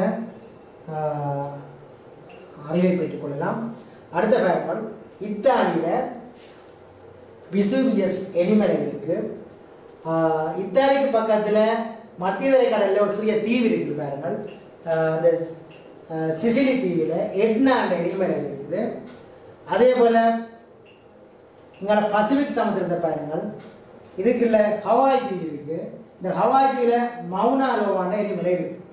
ஹவாய் தீவில் மவுனா லோவான எரிமலை இருக்குது. ஐக்கிய அமெரிக்காவில் சென் கெலனாண்ட எரிமலை இருக்கு. ஐக்கிய அமெரிக்காவில் சென் கெலனாண்ட எரிமலை இருக்கிறது. அதே போல இங்கே இந்து சமுத்திர பகுதி, அதாவது இந்தோனேசியா பகுதியில் பார்த்தீங்கன்னு சொன்னால் ஜாவா பகுதியில் காரக்கட்டோவா எரிமலை காணப்படுகின்றது. பசிபிக் நாங்கள் பிலிப்பைன்ஸ் தீவில் பினாடுகோ எரிமலை காணப்படுகின்றது. ஜப்பானில் பியூஜியாமா எரிமலை காணப்படுகின்றது. அப்போ அந்த வகையில் உலகில் பிரதான எரிமலைகள் பரம்பியுள்ள இடங்கள் இங்கு காட்டப்பட்டிருக்கின்றது. இந்த இடங்களை நீங்கள் நன்கு பார்த்து அதில் அமைவிடங்களை அறிந்து கொண்டால் இந்த கேட்கப்பட்ட வினாவுக்கான விடையினை இலகுவாக அளிக்க முடியும். கேட்கப்பட்ட வினா கெட்லா மவுனா லோவா எரிமலைகள் அமைந்துள்ள சமுத்திரம். பெரும்பாலும் அதிகளவான எரிமலைகள் சமுத்திர பகுதியில் தான் அமைந்திருக்கிறது. இதை பார்த்தீங்கன்னா கெட்லா அத்லாந்திக் சமுத்திரத்தில் அமைந்திருக்கின்றது. அதாவது அத்லாந்திக் சமுத்திரத்தில் கெட்லா என்ற எரிமலை அமைந்திருக்கின்றது. இங்கே மவுனா லோவா ஹவாய் தீவு பசிபிக் சமுத்திரத்தில் இருக்குது. பசிபிக் சமுத்திரத்தில் மவுனா லோவா எரிமலை இருக்கிறது. இந்து சமுத்திரத்தை அண்டிய பகுதியில் காரக்கட்டோவா எரிமலை அமைந்திருக்கிறது. அங்கே பசிபிக் அண்டி பினாடுகோ எரிமலை அமைந்திருக்கிறது. அடுத்து அதே போல பசிபிக் பகுதியில் ஜப்பான் தீவில் பியூஜியாமா எரிமலை அமைந்திருக்கிறது. அப்போ சமுத்திரத்தில் உள்ள தீவில் எரிமலைகள் இருக்கு. அந்த அமைவிடங்களை அறிந்து கொள்வதனூடாக இந்த வினாவுக்கான விடையை அளிப்போம். பாருங்கள், வினா பகுதிக்கு செல்வோம். வினா பகுதியில் என்ன கேட்கப்பட்டிருக்குன்னு சொன்னால் 14வது வினா கெட்லா மற்றும் மவுனா லோவா எரிமலைகள் உள்ள தீவுகள் எந்த சமுத்திரங்களின் முறையை அமைந்துள்ளது? இங்க முதலாவது இந்து சமுத்திரம் சொல்லப்பட்டிருக்கு. ஏற்கனவே நீங்க பார்த்த உலகப்படத்துல இந்து சமுத்திரத்துல கெட்லா என்ற எரிமலை அமைந்திருக்கவில்லை, அத்லாந்திக் சமுத்திரம் அமைந்திருக்கிறது. ஆகவே முதலாவது விடையே தவறானதாக இருக்கின்றது. முதலாவது விடை தவறானதாக இருக்கிறது. அதாவது அத்லாந்திக் சமுத்திரத்தில் கெட்லா எரிமலை அமைந்திருக்கின்றது. இங்கே என்ன ஒன்று கவனிக்க வேண்டிய விஷயம் இருக்கு. முறைன்னா ஒழுங்கா வரும். அதாவது கெட்லா எரிமலை இங்கே அத்லாந்திக் சமுத்திரம் காட்டப்பட வேண்டும், மவுனா லோவா எரிமலை பசிபிக் சமுத்திரம் காட்டப்பட வேண்டும். அந்த ஒழுங்கு ஓடறத்தான் முறை என்று சொல்றது. அந்த கேள்வியில் உள்ள முறை என்ற பகுதியை மனதில் பதித்துக் கொள்ளுங்கள். அப்ப இந்து சமுத்திரம் அத்லாந்திக் சமுத்திரம் என்பது தவறான விடையாக கொள்ளப்படுகின்றது. அடுத்ததாக இரண்டாவது விடை ஆர்டிக் சமுத்திரம் இந்து சமுத்திரம், அதாவது கெட்லா எரிமலை ஆர்டிக் சமுத்திரத்தை காட்டுகின்றது. மௌனலோவா எரிமலை இந்து சமுத்திரத்தை காட்டுகின்றது. அதனால் இது தவறானபடியாக கொள்ளப்படுகின்றது. அடுத்ததாக கெக்லா எரிமலை பசிபிக் சமுத்திரத்தை காட்டுகின்றது. ஆகவே அது தவறானபடியாக இருக்கின்றது. அடுத்த மௌனலோவா ஆர்டிக் சமுத்திரத்தை காட்டுகின்றது, தவறானபடியாக இருக்கின்றது. அடுத்ததாக கெக்லா எரிமலை அத்லாந்திக் சமுத்திரத்தில் அமைந்துள்ளது என்று காட்டப்படும். ஆகவே சரியானபடியாக இருக்கிறது.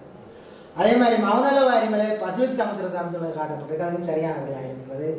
ஆகவே 4வது விடை சரியானதாக அமைந்துள்ளது. அதாவது கெக்லா எரிமலை ஐஸ்லாந்து தீவு அமைந்திருக்கிறது. ஐஸ்லாந்து தீவு எங்கே இருக்கின்றால் அத்லாந்திக் சமுத்திரத்தில் இருக்கிறது. மௌனலோவா எரிமலை எங்கே இருக்குன்னு சொன்னால் கவாய் தீவில் இருக்குது. கவாய் தீவு எங்கே இருக்குன்னு சொன்னால் பசிபிக் சமுத்திரத்தில் இருக்கு.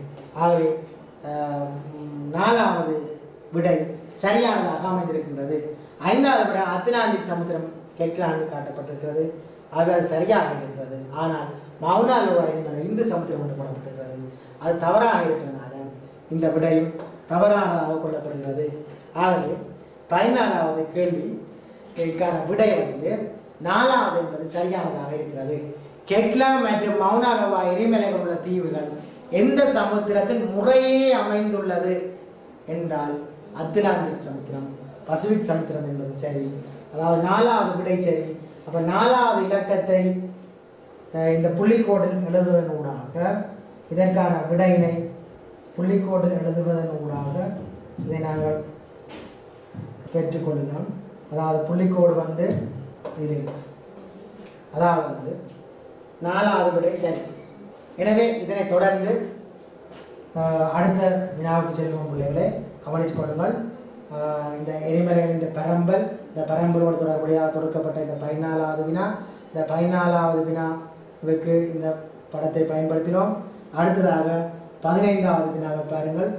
15வது வினா, தரைக்கீழ் நீரின் செயற்பாடினால் சுண்ணக்கல் பரம்பு உள்ள பிரதேசங்களில் காஸ் நில உருவங்களுள் அரித்தல் நில உருவத்தை மட்டும் கொண்டிருப்பது எது என்பதுதான் இங்கு கேட்கப்பட்ட வினா. அப்போ வினாவில் நீங்கள் கவனிக்க வேண்டிய விஷயம் அரித்தல் நில உருவம். இது புறவிசையோடு தொடர்புடையதாக இருக்கு. அதாவது பௌதிக புவியியலிலே அகவிசை பகுதி ஒன்று இருக்கு, புறவிசை பகுதி ஒன்று இருக்கு. புறவிசையில் தரைக்கீழ் நீரோடு தொடர்புடையதாக இந்த வினா அமைந்திருக்கிறது. அப்போ தரைக்கீழ் நீரின் அரித்த நில உருவங்கள், படித நில உருவங்கள் இரண்டும் தெரிந்தால் இதற்கான சரியானபடி அடித்துக் கொள்ளலாம். இந்த படம் படித நில உருவங்களை விளக்குகின்றது, அதற்காக இது போடப்பட்டிருக்கிறது. என்று சொன்னால் இங்கே கேட்கப்பட்டது அரித்த நில உருவம். அப்போ ரெண்டையும் வேறுபடுத்துவமாக இருந்தால் ஏதாவது ஒன்றை தெரிந்திருக்க வேண்டும், அதற்காக இதை காட்டப்பட்டுள்ளது. அது இதில் பாருங்கள், இந்த நில உருவம் கசிந்துளி வீழ்வு, கசிந்துளி படிவு, தூண் என்ற 3 நில உருவங்கள் தரைக்கீழ் நீரின் படிதல் செயற்பாடினால் உருவான நில உருவங்களாக சொல்லப்படுகிறது. அதாவது சுண்ணக்கல் கரைசலூடாக பெய்கின்ற மழை நீரானது சுண்ணாம்புக்கல்லில் சேர்ந்து ஒட்சியேற்றம் கார்பனேற்றம் ஊடாக அரித்தல் செயற்பாடில் ஈடுபட்டு இந்த கால்சியம் அகற்றப்பட்டு இந்த புகையினுள் இங்கே உள்ள நுண்துளைகளின் ஊடாக படியுறை செய்யும். அதாவது இந்த கால்சிய துளிகள் இவ்வாறு பொட்டு பொட்டாக கீழ் நோக்கி படிஞ்சு வளர்ச்சி அடையும். இதை சொல்றது கசிந்துளி வீழ்வன்னு சொல்றது. அதாவது இந்த கால்சியம் பகுதி படிஞ்சு மேல் நோக்கி அப்படியே கீழே விளையக்கில்ல ஒரு துளி கீழே விழும், என்ன ஒரு துளி இதில் ஒட்டி படிஞ்சிடும். அப்போ படியேக்கில்ல, அப்போ கீழே விழுந்து படிப்படியாக வளர்ச்சி அடைந்து சுண்ணக்கல் பகுதி வளரும். அதே மாதிரி மேலே படிஞ்சு கீழ் நோக்கி வளரும். அப்போ இந்த பகுதியை சொல்றது கசிந்துளி வீழ். அந்த கால்சியம் படிவு கீழ் நோக்கி விளையில அப்படியே படிஞ்சு ஒரு கூறாக வளர்ச்சி அடைந்து தூண் நோக்கி செல்லும். அப்போ அதே மாதிரி கீழே விழுந்தது மேல் நோக்கி வளர்ச்சி அடைந்து வரும். அப்போ இதை சொல்றது கசிந்துளி வீழ் வேண்டும். கீழே இருந்து மேல் நோக்கி வளர சொல்றது கசிந்துளி படிவு. அடுத்தது இந்த ரெண்டும் ஒரு கட்டத்தில் இணை, கசிந்துளி வீழ்வும் கசிந்துளி படிவும் இணையக்கில்ல இது தூணாக மாறிவிடும். கசிந்துளி வீழ்வும் கசிந்துளி படிவும் இணையக்கில்ல தூண். அப்போ தூணில் இந்த மேற்பரப்பு தாங்கப்பட்டு நிற்கும். அப்போ இந்த மூண்டும் தரைக்கீழ் நீரின் படிதல் செயற்பாட்டினால் உருவான நில உருவங்களாக சொல்லப்படுகின்றது. அப்போ இந்த வகை நில உருவ பகுதியை நீங்கள் யாழ்ப்பாணத்தில் நிலாவர கிணற்றுக்குள்ள அவதானிக்கலாம் என்று சொல்கிறார்கள். அதாவது நிலாவர கிணறு இதுன்னு சொன்னால் இது பின்பக்க வாசல் வந்து கீரிமலை வரையும் செல்லுதுன்னு சொல்கிறார், தொடர் இருக்குன்னு சொல்கிறாங்க. அதாவது கீழே உள்ள தரைக்கீழ் நீரோட்டத்தினூடான தொடரை பற்றி சொல்லப்பட்டிருக்கின்றது. அந்த வகையில் இந்த தூண் இந்த பகுதி இடிஞ்சு விடாமல் பாதுகாப்பது இந்த படிதல் நிலவரமான தூண் என்ற பகுதி. அப்போ கசிந்துளி வீழ்வு, கசிந்துளி படிவு, தூண் என்ற 3 வகை படிதல் நில உருவங்களை தெரிந்தால் இந்த அரித்தல் நில உருவங்களை வேறுபடுத்தி பார்க்கக்கூடியதாக இருக்கும். அந்த வகையில் இந்த நில உருவங்களை நான் அட்டவணையில் போட்டிருக்கின்றேன். அதாவது சுண்ணக்கட் பிரதேச நில உருவங்களில் வந்து அரித்தல் நில உருவங்கள், படிதல் நில உருவங்கள் என 2 வகை பாகுபடுத்தப்பட்டிருக்கிறது. ஒன்று டொலைன்னு சொல்கிறோம், டொலைனா புனல் பள்ளம்னு சொல்கிறது. இது அரித்தல் நில உருவம்.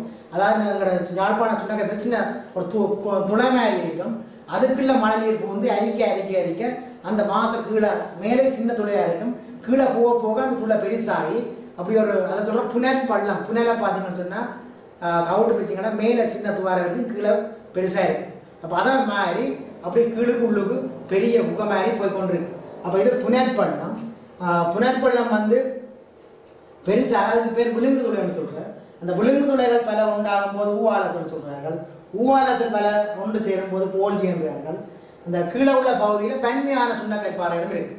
வன்மையான பாறைகள் தூணாக இருக்க, இடையே உள்ள மென்மையான பாறைகள் அரிக்கப்பட்ட லாபிஸ்ன்னு சொல்லுவார்கள். அடுத்த பொனார்ன்றது அந்த குகை, நிலாவர தரைக்கல் குகைன்ற அந்த பாயை சொல்றது பொனார்ன்னு சொல்றது. அப்போ இவெல்லாம் வந்து அரித்தலினால் தோன்றிய நில உருவங்கள். ஏற்கனவே நாங்கள் பார்த்த படிதல் நில உருவங்கள் வந்து கசிந்துளி வீழ்வு, கசிந்துளி படிவு, தூண்.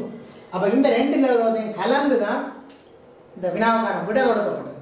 அப்போ கலந்து உங்களுக்கு இதில் இருந்து வேறுபடுத்தி நாங்கள் நடத்தணும். வேறுபடுத்தக்கூடிய ஆற்றல் உங்கள்கிட்ட இருந்தால் தான் அந்த வினாவுக்கான விடையை அளிக்க முடியும். அப்போ எவ்வாறு வேறுபடுத்துவோம்னு சொன்னால் இந்த அட்டவணையில் வேறுபடுத்தி காட்டிக்கிறேன். இதை வச்சு கொண்டு இங்கே வினாவை பாருங்கள். தரைக்கீழ் நீரின் செயற்பாடினால் சுண்ணக்கல் பரம்பியுள்ள பிரதேசங்களில் காஸ் நில உருவங்கள், சுண்ணாக்கல் பிரதேசத்தான் காஸ் நில உருவம்னு சொல்கிறது. அப்போ காஸ் நில உருவங்களுள் அரித்தல் நில உருவத்தை மட்டும் கொண்டிருப்பது டொலைன். டொலைன் வந்து ஒரு அரித்தல் நில உருவம். தூண் என்பது அதில் காட்டப்பட்ட மாதிரி ஒரு படித நில உருவம். ஆகிய முதலாவது கூட வந்து தவறானதாக சொல்லப்படுகின்றது. அடுத்து 2வது நாப்பீஸ் என்றது அரித்தல் நில உருவம். அதாவது வெண்பாறைகள் தூண்களாக இருக்க மென்பாறைகள் அரிக்கப்பட்டு போகும், அது அரித்தல் நில உருவம் இருக்கும். கசிந்துளி வீழ்வு என்பது இதில் காட்டப்பட்ட மாதிரி அதோட படிதல் நில உருவம். அது கலந்து இருக்கிறதால இது வந்து தவறானபடியாக இருக்கும்.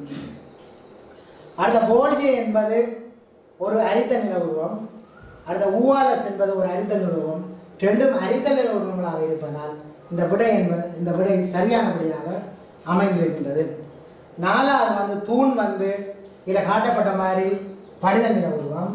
கசிந்துளி வீழ்வு படிதல் நில உருவம். இது 2ம் படிதல் நில உருவங்களாக இருப்பதால் கேட்கப்பட்ட கேள்விக்கு பொருத்தமில்லாக இருப்பதனால தவறான விடையாக சொல்லப்படுகிறது.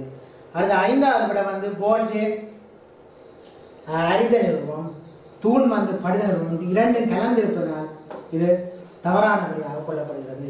ஆகவே வினா இலக்கம் 15 தரைக்கீழ் நீரின் செயற்பாட்டினால் சுண்ணக்கல் பரம்பியுள்ள பிரதேசங்களில் காஸ் நில உருவங்களில் அரித்தல் நிலத்தை மட்டும் கொண்டிருப்பது எது என்று கேட்டால் விடை இலக்கம் 3 போல்ஜே ஊவாலஸ். அந்த விடைக்குரிய இலக்கத்தை இந்த புள்ளிக்கோட்டில் எழுதுவதற்காக புள்ளியை பெற்றுக்கொள்ளலாம். எனவே இதுக்கு சரியான விடையை எடுத்து நீங்கள் புள்ளியை பெற்று